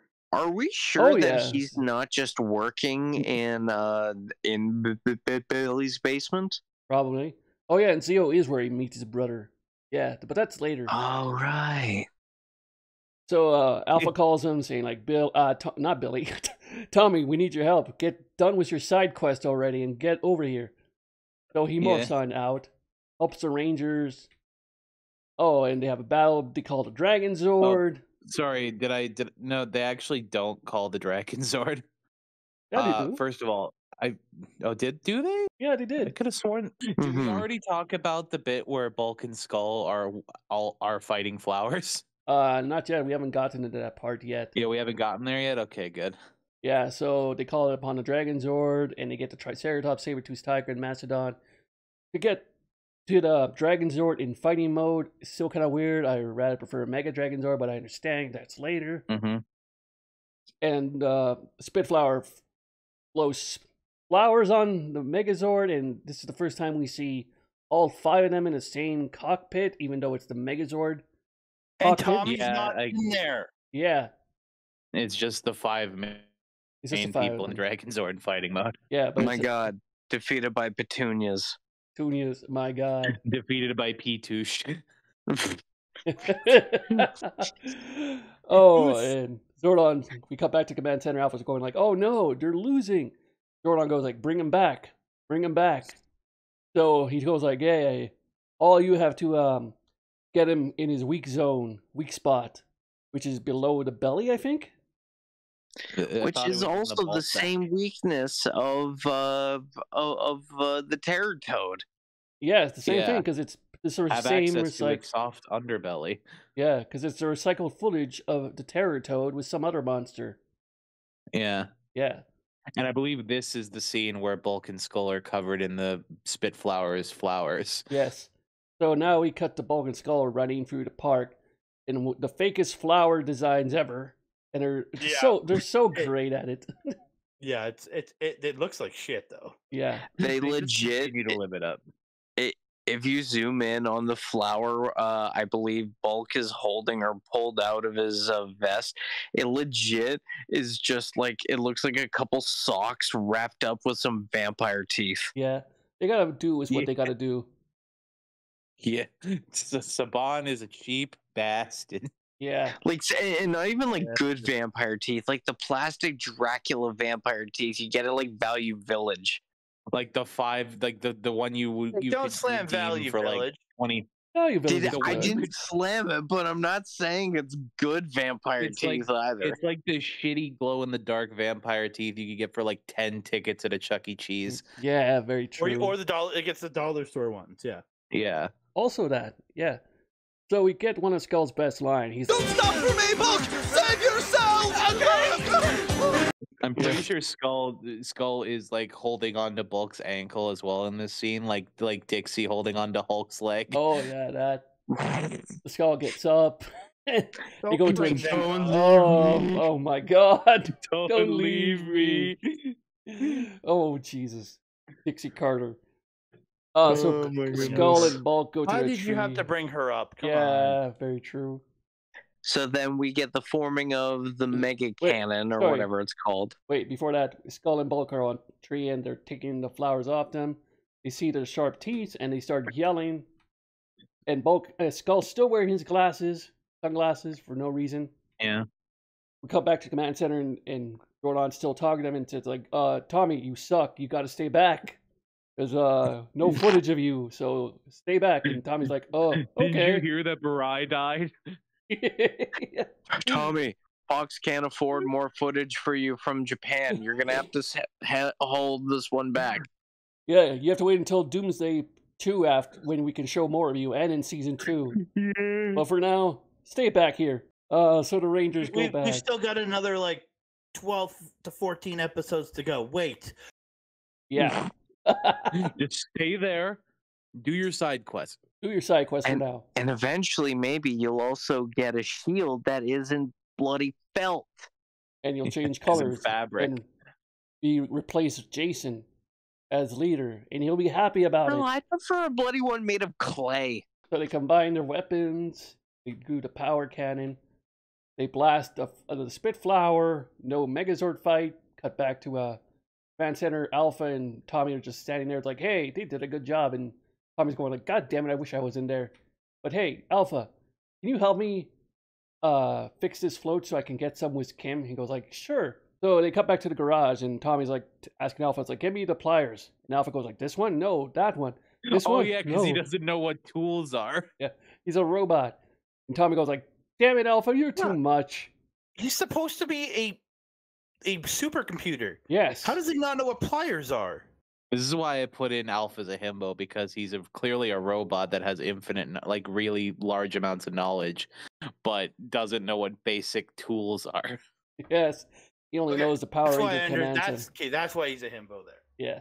Yeah, that's why I put that there. So cut back to Rita's moon base. She's mad at her group, saying like, "Oh, you guys suck. I need better people." We cut back. We cut back to the youth center. Sorry, go ahead. After the Rita wrap up, we do get at the youth center. We get a shot of fucking Billy. Boy, if you don't.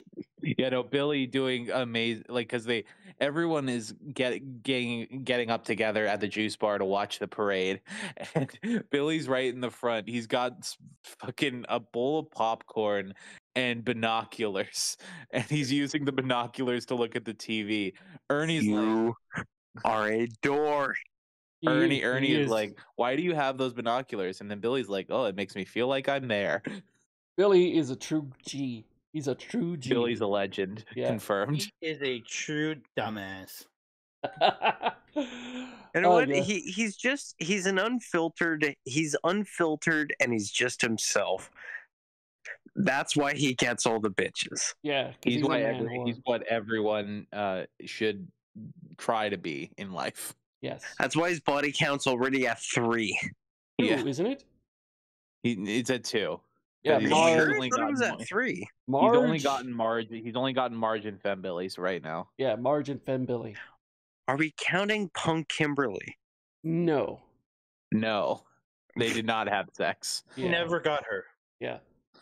So it was all about Skull anyway. Yeah. So then, Tommy, after we get a shot of the repair, I got to mention this briefly.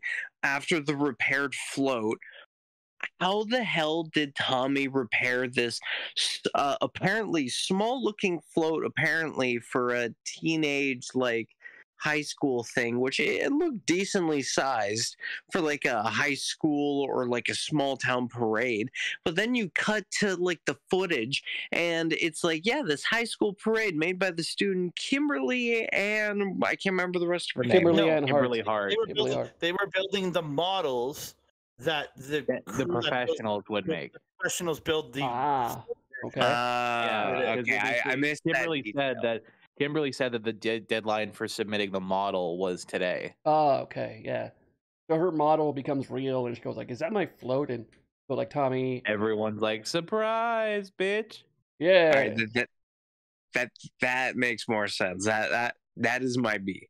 And she asks, "How is this possible?" And Tommy goes like, the power of the boner, girl." And she hugs him, and he looks in my dick. Yeah, and he looks in the camera and has a smile like Zach Morris does in every episode.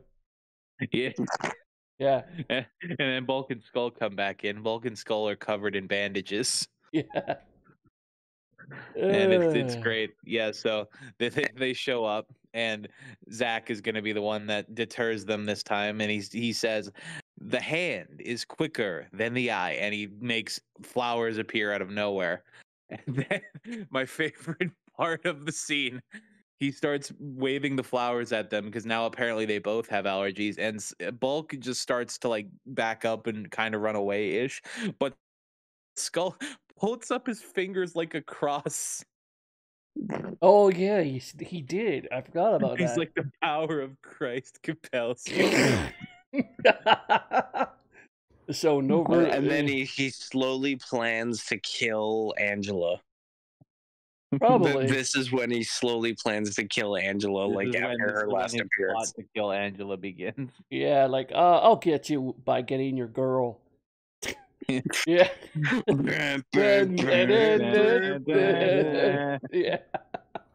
Oh my god. So now we move on to season 1, episode 25. Life's 010 Masquerade. 010. That's a joke that only Malcolm and I get. Lupat says hi. Okay. I haven't seen Lupat yet. It's the cops versus robbers Sentai. Oh, that one, right. That's a Lupin Ranger versus Pat Ranger. Yeah. That's a season, by the way, I have to say, would have been adapted to Power Rangers, honestly, really interestingly, if they ever decided to do it. I would have loved to see 2 teams going up against each other in a Power Rangers setting. Like, basically, imagine if you had a team of, like, episode 1 version of Jack and Z from SPD. Like, if those 2 from the beginning of the series of SPD led their own team versus a team of all Sky. Speaking of team versus team, Dino Thunder, when Disney had the rights to this, so somebody had the idea to bring in Jason David Frank and Austin St. John to reprise their roles and have Jason have his one team and Tommy to have his team, and they go against each other, and that would have been the whole season. But they didn't go with it and just went with Dino Thunder. Can you imagine if they actually did that? That would have been cool. a crazy thing that a lot of people will love, except for Austin St. John. Yeah. Well, they have worked together after, but yeah, there is beef in there. Yeah. Could you imagine the con appearances? Yeah, so Dino Thunder, it was a thing, but that fucking cunt. Oh my god. Okay, so next episode, Life's a Masquerade. Life's a Masquerade. Yeah, Life's a Masquerade. We're gonna October 30th, 1993. One day before Halloween. All I know is Austin St. John got mad at me for having a Green Ranger wallet. Yeah. So that feud still isn't dead. Yeah. Well, yeah. Very true. But, anyway, the continue. So October 30th, 93 was when it aired. And it was written by Cheryl Saban and directed by Robert Hughes.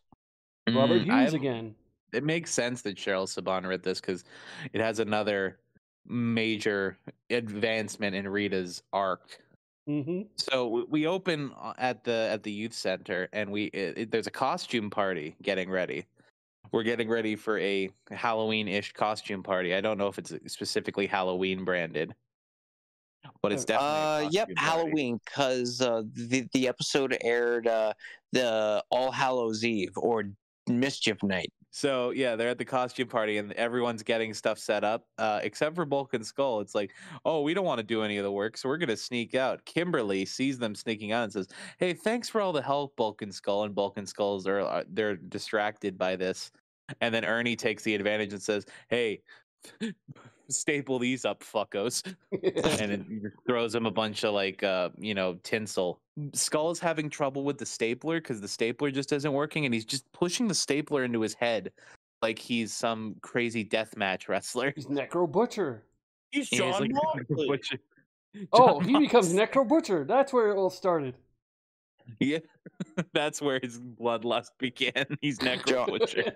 John Moxley is just a Jack Necro Butcher, so. Yeah. We get some fun shenanigans with a Rube Goldberg-esque set of things where Bulk knocks over a chair, and that knocks over a few more chairs, which knocks over a stick, which knocks over a paint can that's balanced on a ladder, and that catapults the white bucket of white paint onto Bulk. Yeah, which after he wipes his head makes him look perfectly like Bomberman. Yep. Like Bomberman. And also we got our second appearance of Angela. But it was a short scene, so it's all good. Least favorite person. Yeah. Zach, you can do better. And Zach is obviously macking up on her, trying to get some, as it were. And Angela's just having none of it. He asked her, like, does he ask her, like, are you going to the dance? Or does she, what did he say? I think he was just like, hey, Angela, you know, you need some help with this, or did you want to have some help with with your costume later? And then Angela just walks away. Yeah, the cold hardness begins. There's a lot of cold heartedness later. Yeah. Then we cut to Bandora Castle, and Rita is talking to Finster and her group about Super Putty. Oh, the debut of the Super And Putties. how they have found a sustainable source of Super Putty to make Super Putties. Oh no, sorry, not the debut of Super Putty. They mentioned the Super Putty. My bad. Yeah, they mentioned the Super Putty, which is the putty that is used to make Super Putties. Yes. I know it sounds weird, but like, bruh. Yeah, Super Putty to make Super Putties. Yes. And in order to distract the Power Rangers from her mining operation, she requests Finster to make a monster. And Finster says, oh, I'll create the ghastliest, most horrifying, terrifying monster in my repertoire. And then he hits the Monster-matic, and we get a huge build-up to the scariest, most absolutely unimaginable monster of the week. It's Frankenstein. It's just Frankenstein.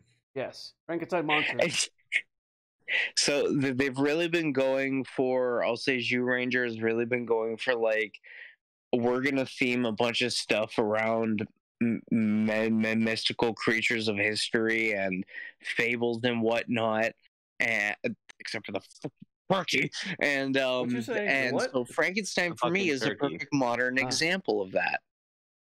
Yeah, I monster. guess fair point, but also like just fuck the turkey. Also played by Tom Weiner, so he's Frankenweiner. Yeah, the Frankenstein is also voiced by the man, the myth, the legend, Tom Weiner. I also forgot to mention in Itsy Bitsy Spider that the Spidertron is also voiced by Tom Weiner.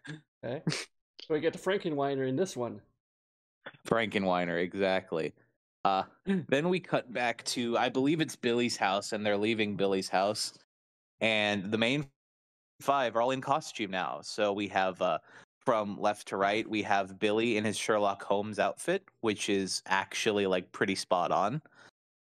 We have Trini in Pocahontas, a Pocahontas / Sacagawea costume, like very Native American lady. I love that you called Sacagawea. Nice. Yeah. I mean, I think of Sacagawea before I think of Pocahontas personally. Yeah, Sacagawea as well. Yeah. I was thinking of Tiger Lily. That's another one. That's another good one, actually. Especially with Jason dressed as Robin Hood or Peter Pan. No, he's Robin Hood. He's Robin Hood. That's not Peter Pan. He's Robin Where's his bow and arrow? He's supposed to be Robin Hood Men in Tights. He just doesn't have a bow and arrow because that's Kimberly's thing. Yes. Speaking of Kimberly, I forget what Kimberly is dressed as. She's a princess. Maid Marian? Oh no, she's basically Maid Marian, I guess. Oh, princess, because she's a valley girl, so she's a princess in pink dress. So it's basically Maid Marian. So Jason and Kim did a couple's costume? Probably. Yeah. I mean, this is just to set up the true OTP who did an actual couple's costume, Bulk and Skull. Yeah. I will say, this complete subject will be completely forgotten with this amazing edit of Bulk being serviced by Skull. Service by Skull. No. What? Don't no. Do you remember he's like using the shake weight belt thing, and it looks like he's... I'm not even done with the main cast costume yet. You're forgetting the black guy. Yeah, Zach is dressed as King Tut. Yeah. And he's got his whole chest out. Yes.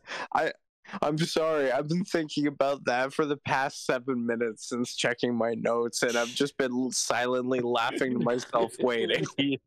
Yeah. So now we cut to Bulk and Skull house, I guess? Because this is the first time we've ever seen Bulk and Skull in a building that isn't like publicly owned or Billy's. Right.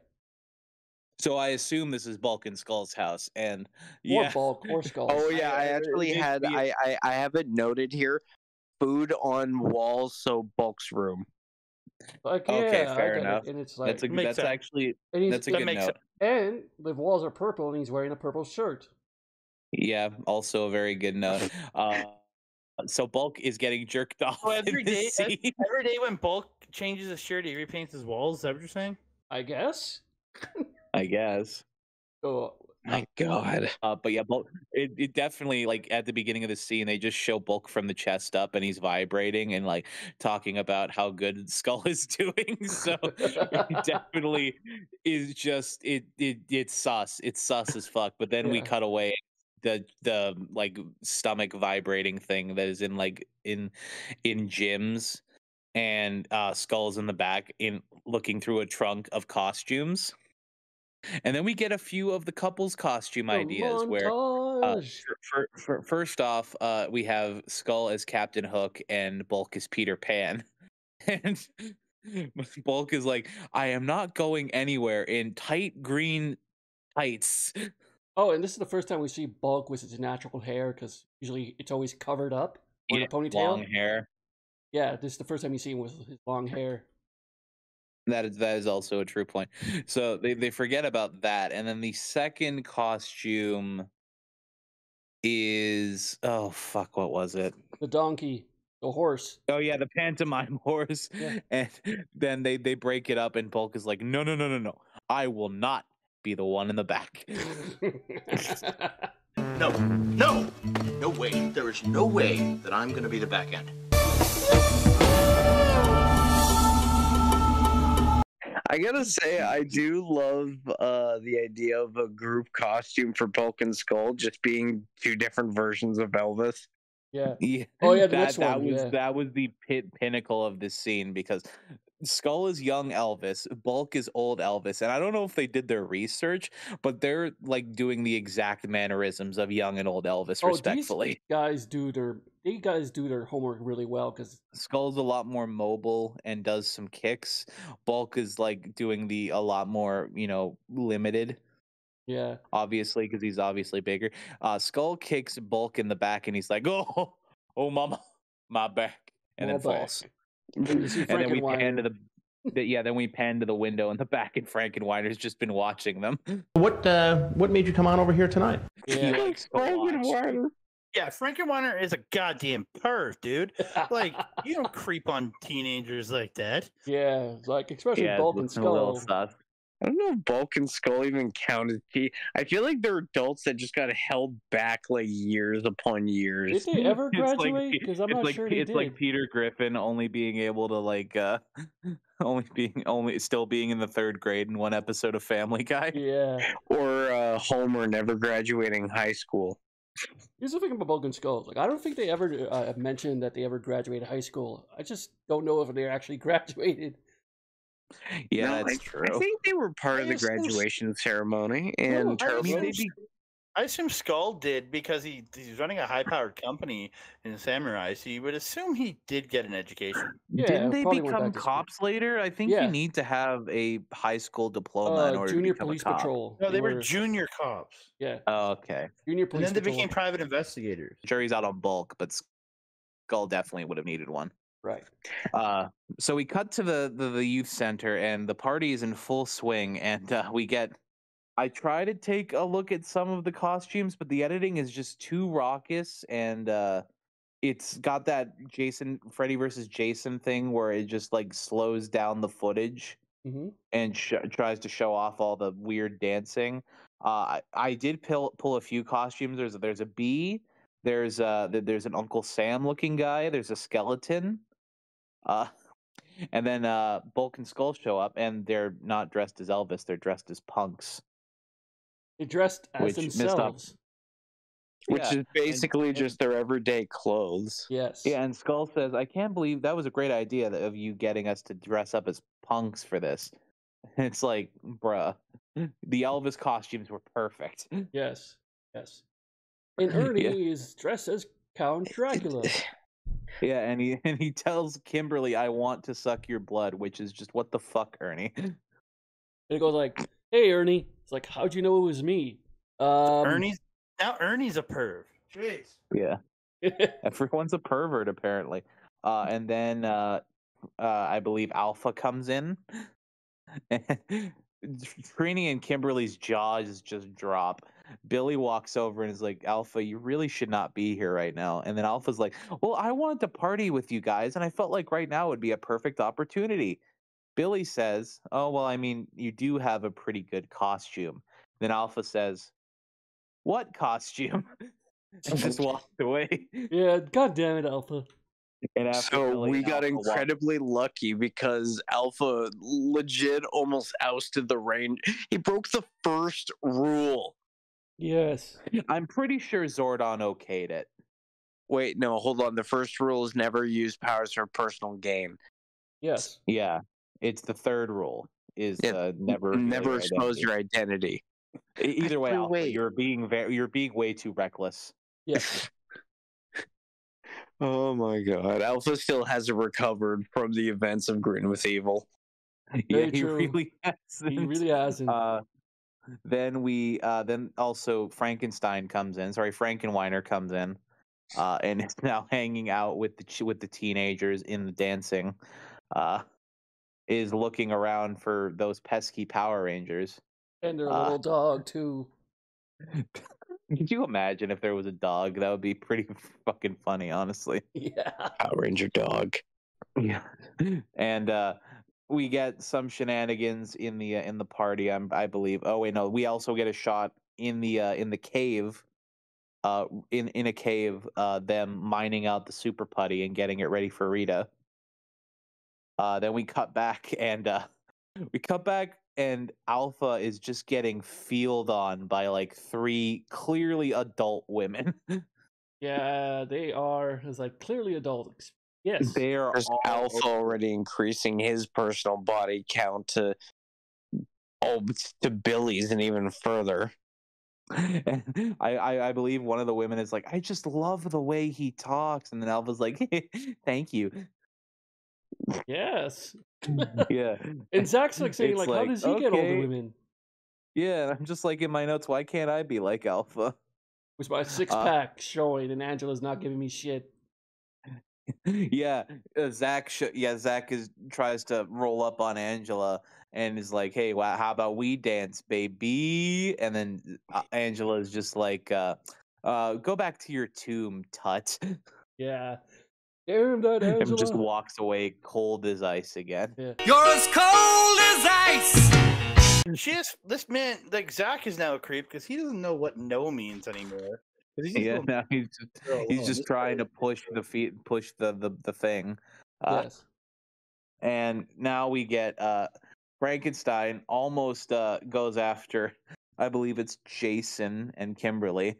Jason, And Billy, and luckily, Zach. there's some random woman in the crowd that's dressed like the bride of Frankenstein who grabs Frankenweiner and says, "Come on, Frankie, they're playing our song," and then pulls him into the center of the dance floor. They do what is loosely described as a couple's dance. He's trying which to is kill her. mostly just him trying to reach out and attack her while she dodges. Yeah. For a brief second, I really wanted when you said, "Come on, Frankie," I was like, "Come on, Frankie, show us your favorite pose." Almighty is gonna hit you with his favorite pose. What the hell? No. Come on, Frankie. He just bends over. Oh, Jesus. Okay. God damn you, Bobby Lashley. Oh my god. So the Frankenstein, because he's stitched together, just falls in half. Yeah. God damn it. Falls off. Then the dance is interrupted by Skull shooting Frankenweiner with like a plunger gun. Well, Frankenweiner yeets the girl into Bulk and Skull, and then he shoots the gun. And then Skull, he picks up Skull in a chokehold like he's Mr. X in Resident Evil 2. Skull's like, "Come on, this was just a joke, man. Can't you take a joke?" And they cut down to his legs, and they play a dumb sound effect when he's wiggling his legs. Yes. Yeah. Then he throws Skull into Bulk. Says, "This guy can't take a joke," and then the guy starts running after Bulk and Skull out of the out of the youth center, causing a bit of a ruckus. Billy notices this and then walks away. And I pointed it out and I know it doesn't really look like her, but I swear that the girl on the left of this scene as Billy leaves is just Marge in a mask. I don't see it, but I'll put it up there. I thought it was at first. I don't think so, but it definitely isn't the same voice. It definitely isn't the same actor, but that's my headcanon now. Ah, okay, all right. In your headcanon. Then we cut outside the youth center, and Bulk and Skull are running away. Then they both break off and run in a different direction, which proves that Bulk and Skull did not go to the Prometheus school of running away from things. Yes, very true. Frankenweiner comes out and looks one way, the way that Bulk ran, then looks at the way that Skull ran, and just starts walking forward. Yep. Because he's an undead monster that has no brain. Yes, very true. Then Billy is following him, and we get Metal Gear Billy. Basically, it's just that mini game from Spyro 2 where you're hiding from the big, tall himbo dick. You're just hiding behind trees while he's like leading you to his secret hideout. Right. But it's just, Frankenweiner turns around and tries to see Billy. Billy's hiding behind the trees, and then he just turns around and keeps walking again. And we eventually end up at the Deaf Girl cave from episode 5. Where's the net? And where Uncle Howard was captured as well. Yeah. Well, no, he's just in hiding. He was the one that got away. Yeah. He was the one that got away. God damn it.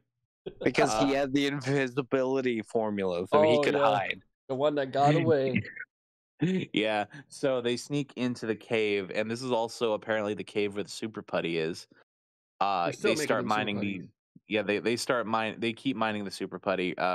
Rita's there, and out of nowhere, Frankenstein's design changes because it's the change between the Power Rangers design and the Sentai design, because the Sentai design has red eyes. Mm-hmm.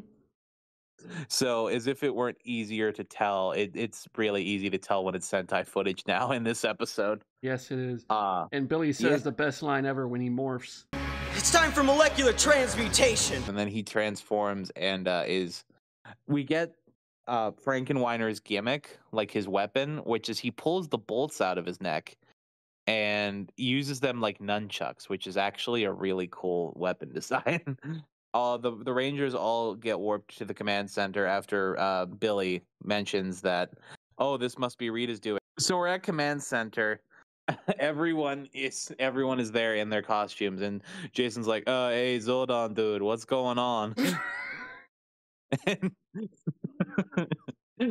Zordon explains that the super drown you with your own tears. the Super Putties, the Super Putty has caused an earthquake, and the Frankenweiner is wreaking havoc, and we get a shot of Alpha's spinning head that I really thought was disembodied for a second. Yeah, same. And it was just a spinning head, and his screw is so black and the background is black, so it's hard to tell. Then we get a shot of Rita in the main city with her engorged Frankenweiner. Fuck's sake. Yeah. Why did I write that? Why the fuck did I write that? I don't know. And she's floating on what can be generously described as meat wad from Aqua Teen Hunger Force. We get a bit of morphing. We get a bit of we get the Megazord sequence pretty quick because the Frankenweiner is large now. We get some fighting with his eyes are red now. I mentioned that earlier, that his eyes became red. Yeah, it's even more noticeable when he's even bigger, though. They're red in the Sentai version. So also his weapon changes because instead of it being nunchucks, it's now one bolt and also like a cannonball. So it's like a ball and chain. He wraps the ball and chain around the Zord's neck and makes the Zord fall down onto the ground. kicks the Zord, and then we cut later after Tommy has been informed that they need his help, and Tommy leaves the side quest, and oh, I forget, Tommy has a little putty fight in front of the youth center, and that's there's really nothing to bring up about that. It's just pretty basic Tommy fight. Yep. A lot of ooyah, a lot of punches, a lot of kicks. It's not ooyah, it's aya. Aya. It's yeah. Tommy, you gotta work on your pronunciation. Tommy morphs and gets into the fight. I don't think he summons the Dragon Zord quite yet. Yeah, no, he doesn't summon the Dragon Zord quite yet, because there's a bit more of the Megazord being pummeled on. He kicks the Megazord into a building, and the Zord belly flops into the building, and I put in my notes casualties 78. Dead. And then the Dragon Zord gets into the fight, and we get a double whammy of references, because one, he grabs the Dragon Zord by the tail, swings it, and we get a bit of a giant swing with Tyson Kidd moment where he knocks the swing E into he knocks the Dragon Zord, which he's swinging, into the Megazord, and it falls over. So it's a bit of Cesaro Tyson Kidd. Okay. And then he also goes full Mario from Mario 64 and swings him until he throws him. So long, you Dragon Zord. So long, you Dragon Zord. So long. We also get Frankenweiner hitting the two Zords with his stinky breath attack. Oh, it's yeah. just bright red breath that makes all the Rangers cough inside and fries their circuits a bit. Then we get the finish, which is they realize they have to put the Dragon Zord in fighting mode. So we get the reverse the footage where they reverse the last little bit of the Zord transformation. And then we get the Dragon Zord in fighting mode. We get the Dragon Spear, and we get them killing Frankenweiner with a drill hole to the chest. In the most, which looks even more graphic than usual, because he looks more human than usual. Yeah, it's a human and not a spider. Yes. Frankenweiner dies, which is going to be very funny considering what happens in the next episode.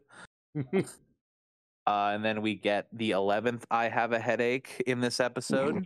And then we get to the wrap up, which is we're back at the costume party. Everyone's back in costume except for Tommy. Everyone's back, and it's like, oh, they're gonna announce who won the prize for best costume here pretty quick. Oh, by the way, Tommy, where's your costume? And then we get this weird scene where Tommy's like, oh, I have it in my bag, and then he says 1 minute, and as he says 1 minute, he shoves his finger, the finger pointed one, in Kimberly's face, like he's negging her again. My God. Yeah. And then says, I'll be right back. And then he leaves. Bulk and Skull show back up, and they're about to oh yeah, they all show up to Alpha, and Alpha still got ladies rubbing up on him. Mm-hmm. Alpha is a dog.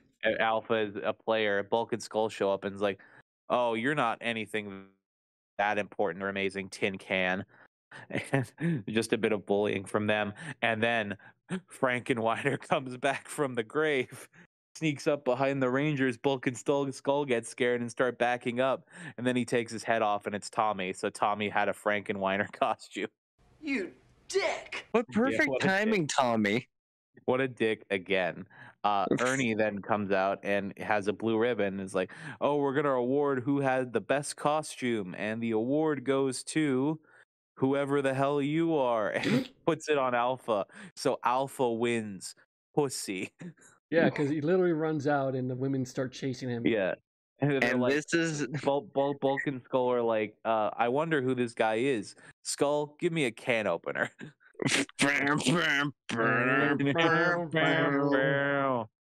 That episode was a tour de force. Right. Yeah, but we are now on the final episode of the batch. Episode 26, Season 1, Gung Ho. A very important episode for a very important Malcolm. For a very important Malcolm. This was this in the Float episode where I think part of like a Disney XD block, where basically it was the first appearance of a certain white dinosaur we'll see later. So it starts out with the Team Ninja Finals, like one of the first many ninja finals that they do in this goddamn city.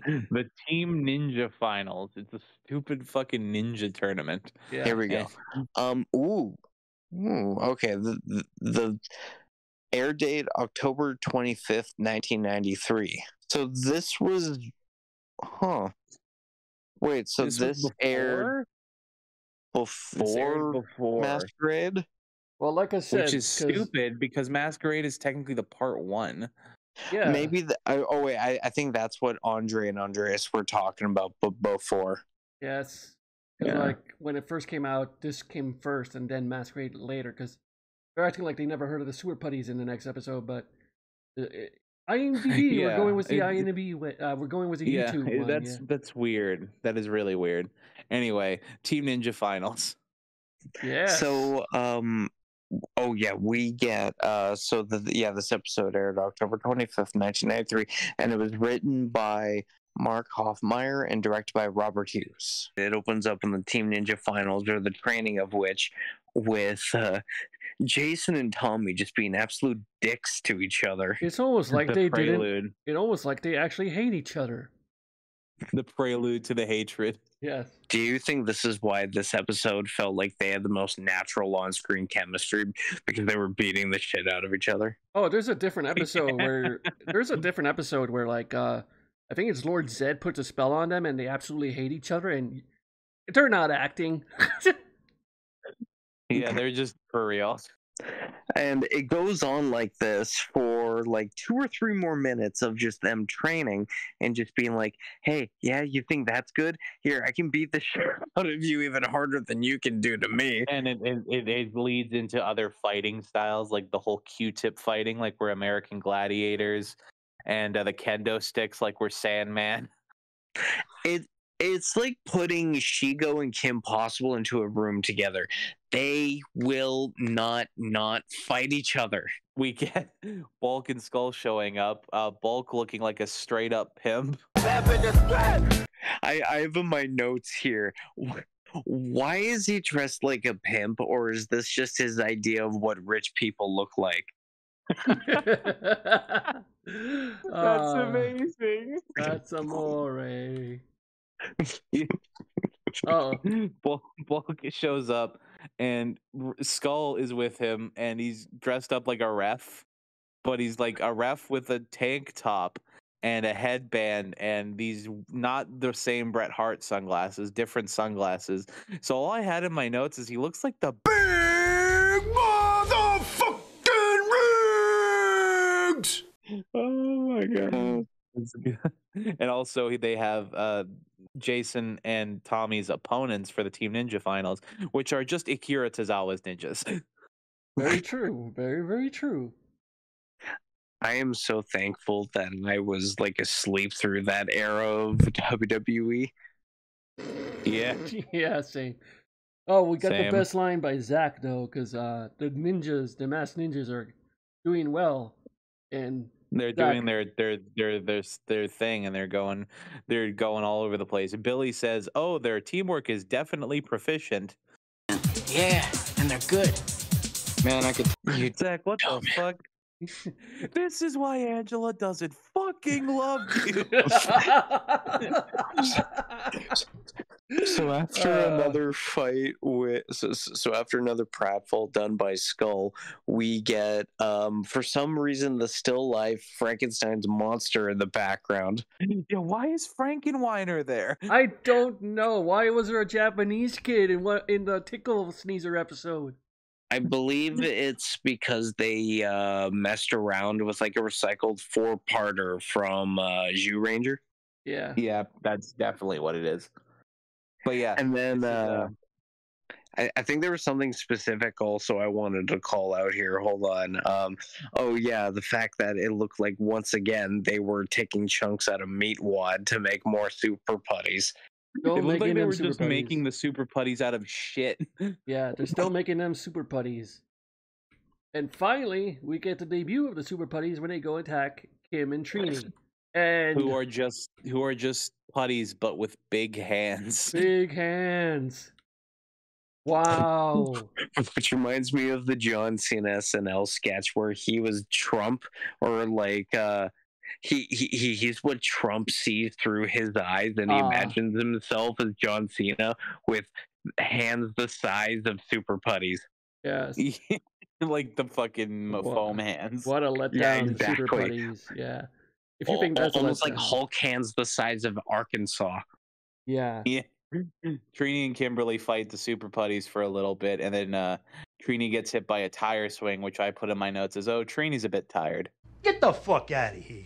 Go to the corner. Go to the skull corner. Go to the skull corner. Go to the fucking skull corner, you son of a bitch. So, yeah. Fucking, yeah. I think we need to create a pun jar, and every time we say a pun, we need to put $1 in it, so that way we can actually have a financial plan for our podcast. Yeah, agreed. Oh my god. That thing would get full real fast. We get Trini and Kimberly saying, "Oh, we can't finish these guys. We need the rest of our friends." And because then we of get their the playground big fight. hands. We can't do it with their big hands. Yeah, and then we get the playground fight, which is based. But it's a good kind of fight because they all show their abilities. And after the putties lose, you just hear one of them talk to themselves. They looked like big, strong hands. Get your motor running out on the highway. The Rock Fighter. Don't get me started. Hey, at least it's a good rock biter. Yeah. I'm also just thankful this fight has editing that doesn't give me a migraine. Very, very true. Yeah. There's a bit where I believe it's Zach kicks Super Putty over a bar and then he slides down the slide. How many parks in California do you think they went through before they ran out of parks? They just do one park all the time. You sure? Because I'm pretty sure they had to rotate a few parks. I'm pretty sure they've went through at least a few parks. Now the Super Putties are defeated, unbeatable, indestructible. Remember that line? Industrible my ass. Industrible. You are my density. I mean destiny. Yeah. Yeah. Hey guys, it's super easy to talk. It's no fucking rocket appliances. Yeah. So Zordon calls into the command center and sends Jason and Tommy on a side quest to learn to learn the value of teamwork. Yeah, to learn the value of teamwork. And we were wondering during the episode, and I just haven't noted here, they learned the value of teamwork and look for the new weapons they needed to defeat them.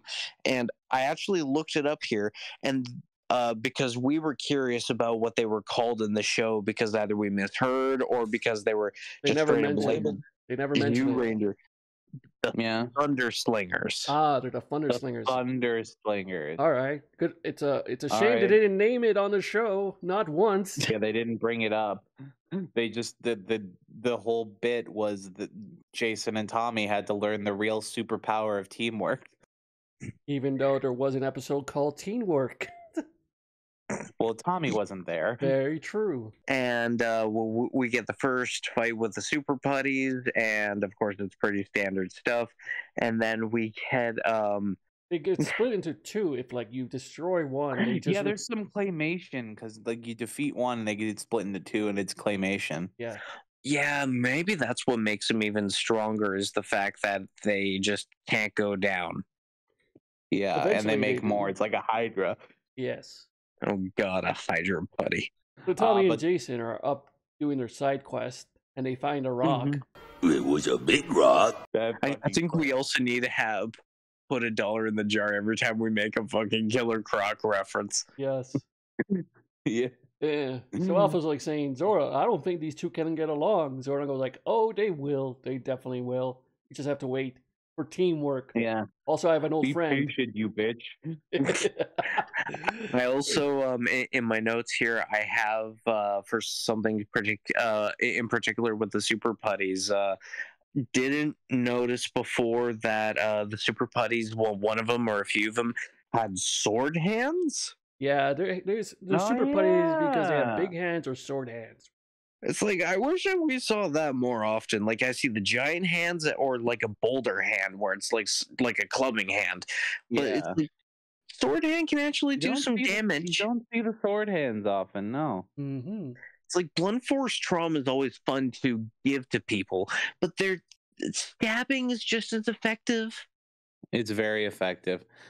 And now that they're at like almost up the hill now, we get the shot of the little shrine where the thunder slingers are. Yeah, and it's just got all of the dinosaurs on there, and then it happens. We get the reveal and the debut of the first Titanus. Of the first carrier Zord. And no, he's not a carrier Zord. Yeah, he is. Wait, he's a carrier Zord. He carries the rest Oh, yeah, and my bad. Yeah, he is a carrier Zord. The first carrier Zord. Carrier Zord. There's certain Zords that kind of slump into subgenres. Like there's Titanus, Tor, who's the carrier Zord is sort of one of them, where all they basically do is their back opens up, or they have like a weapon attack, and you just slap the fucking rest of the Megazord in the middle of them. Example, Sword of Thunder Zord. Example, the Mammoth Zord from Ninja Storm. Yes. Yeah. Along with... Or even to a lesser extent, the Red Guardian from Zeo. Yeah, and the Brachiozord and Dino Thunder. That one fucks. I don't care what anyone else says. That one's giant. I've seen that. I've seen that toy. It fucks. Yeah, it's a huge one. Yeah. Yeah. Even though that also did absolutely nothing, just like fucking Titanus before him. Hey, to be fair, Titanus does fire off a few laser blasts at the two Rangers here. Yes. And I will say with this fight, we not only do get a really wicked scene with probably the only time Titanus on his own is actually on his own doing his own thing, like story relevant. We get like, of course, the bonding between Jason and Tommy, and we get the first time that Tommy passes his shield to one of the Rangers. When they morph, of course, it being Jason. Yeah. The first ever shield trade. Yes. And almost technically the first battleizer, if you can count it. No, second. I don't know. Would you really count this as a battleizer? Yeah, some people do, but I don't count it. But some people do, like Green Ranger's shield is the first battleizer, but I don't count it. I don't think it's a battleizer personally. Yeah, I'm gonna say no. A battleizer is it's sort of like an extra add-on. Like you could technically argue it, but if you're gonna make an argument like over this specific shield, then you'll have to make the same argument for the White Ranger's shield. Yeah, it's like an added armor, is what we're saying. Yeah, it's like Oh, I got it. It's like mystic armor. Mystic armor. It's like that's basically the dumb. It's dumb. Are you talking about metallic armor in season 3? Yeah, no, that's dumb. That's the technical first battle. That's real dumb. Yeah, Adam, when you see the metallic armor in season 3, you're gonna shit a brick on how shit it is. No, I can't wait. Yeah. What I will say looks dumb is the Green Ranger without the shield looks so stupid and weird to me. It looks uncanny. Yeah. It looks so wrong on so many levels. I don't know if it's because of the gold bands on the side, or maybe it's because I think it makes him look just naked. Like a noble ranger. Gangly. Yeah, it makes him look naked. No, not naked, gangly. Like, it makes him look like if Conan was a Power Ranger. Conan O'Brien? Conan was a Power Ranger. Talk about Conan O'Brien? Yeah, Conan O'Brien. He's so gangly looking. Yeah. Just But yeah, we get the shield trade, and they make it up to the shrine where they get the Thunder Slingers, and where Andy Richter retrieves them. What the fuck, dude? So Jason gets the Thunder Slingers, and the putties are still kicking the Rangers' asses.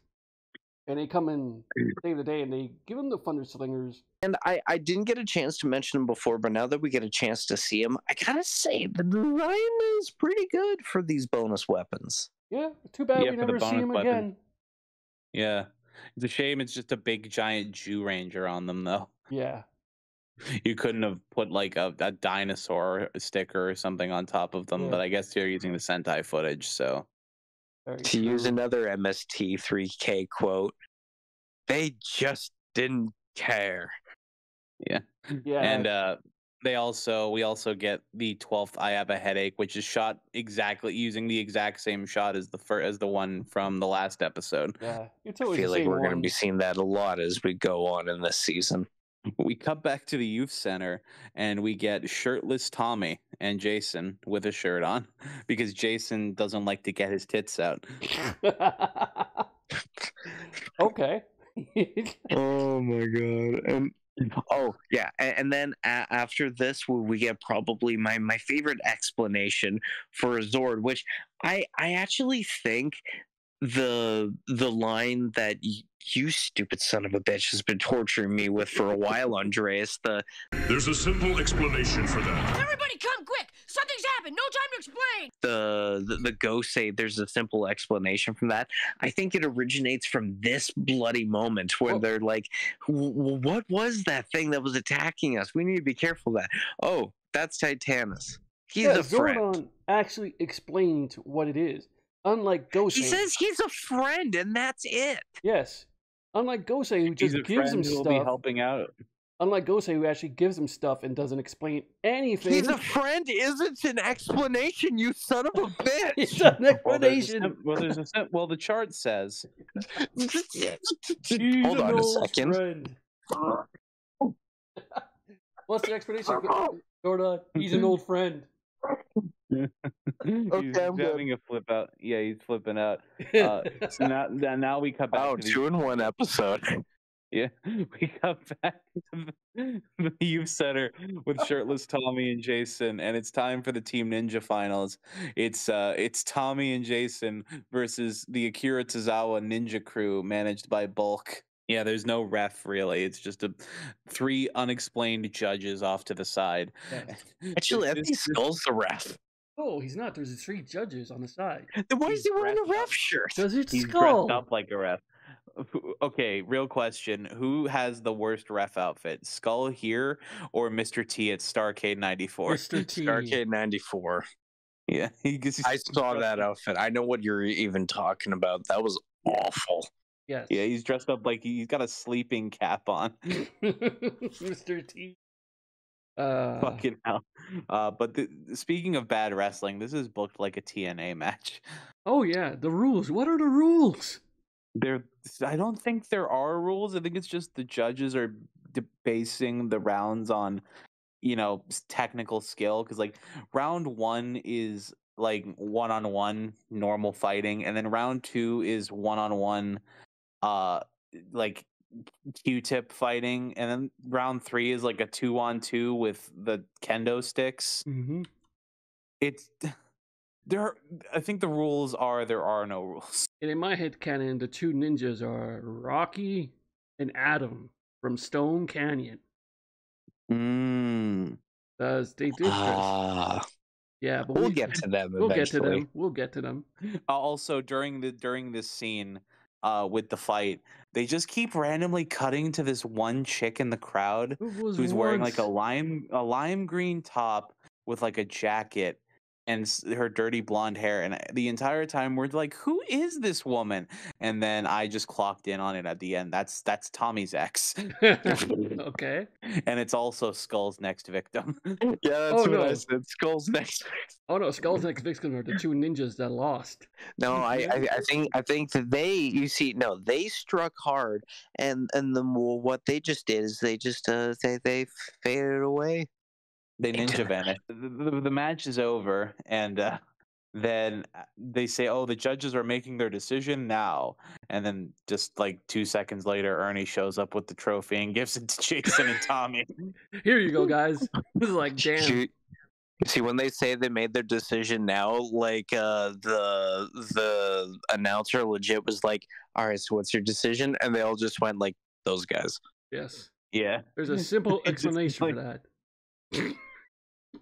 Dude, you didn't even have a reason to say it there. I What know. the fuck? I know. Just Malcolm. I love it. And that's the end of the episode. So let's move swiftly on. Let's move swiftly on to the final thoughts before I have a fucking brain hemorrhage. And before Malcolm gets a brain aneurysm as well. I think I'm already dead, and I'm just like on my last couple breaths of air. Yes. Well, Malcolm, use one of those breaths to tell us your final thoughts on this block. I gotta say, this was a really entertaining block. Yeah, it also helped that we were watching with Andre, and he was shitting on a lot of it. Oh, yeah. Which made it even more fun. And if anybody's wondering why Andre's not here, he had to go because he had to wake up early in the morning. So that's an explanation. There was the very simple explanation for that. Yes. He's a friend. I think my favorite out of all of these was Gung Ho because I love ninja stuff, and Titanus is cool to see, even though he is one of the dumber Bonosaurs. Yeah, I have a lot of my favorites. Life's a Masquerade was really entertaining with Frankenstein the monster. Yeah. I'm just gonna ignore Spitflower and Itsy Bitsy Spider. Shell Shock is one of the most conflicted monsters for me because Traffic Light, dumb. Cannon Head was really cool. Yeah. If you take away the traffic light, he would be great. Honestly. Well, no, if you took away the traffic light, he would just be Blastoise before Blastoise was Blastoise. Be Toka Blastoise. Toka Blast. Mecha Blastoise. My thoughts for this batch of episodes, more of the same. Very entertaining, very fun. My personal favorite of the block was Life's a Masquerade. There's something really entertaining about a Halloween-themed episode, and it's just the costumes were entertaining, and Frankenweiner was a hit, and yeah, it was very fun to recount as well. Everything else was also like pretty good. I'd probably say that the weakest episode in this batch was the Spitflower. Like, it was a reach credible to ground, and it like the parade float plot was okay, but it's like this is the first time I really didn't feel like they were doing something new. Overall, a great return to form, and honestly, was a lot of fun. Yeah, I like the trouble with Shell Shock. Like, to me, he's a classic monster, except even with the traffic light, because how do you not remember him with the traffic light? Life's a Masquerade was a really great episode. So was Gung Ho. The weakest ones were like the Itsy Bitsy Spider and Spitflower for me. But other than that, it was a great block of episodes to watch. Yeah. There's definitely been worse. Oh, yeah, definitely been worse. So as that, we end the podcast with those episodes, and see you next time. And Malcolm, do you want to say goodbye? Like usual? I love y'all. We all love y'all. And may the power protect you.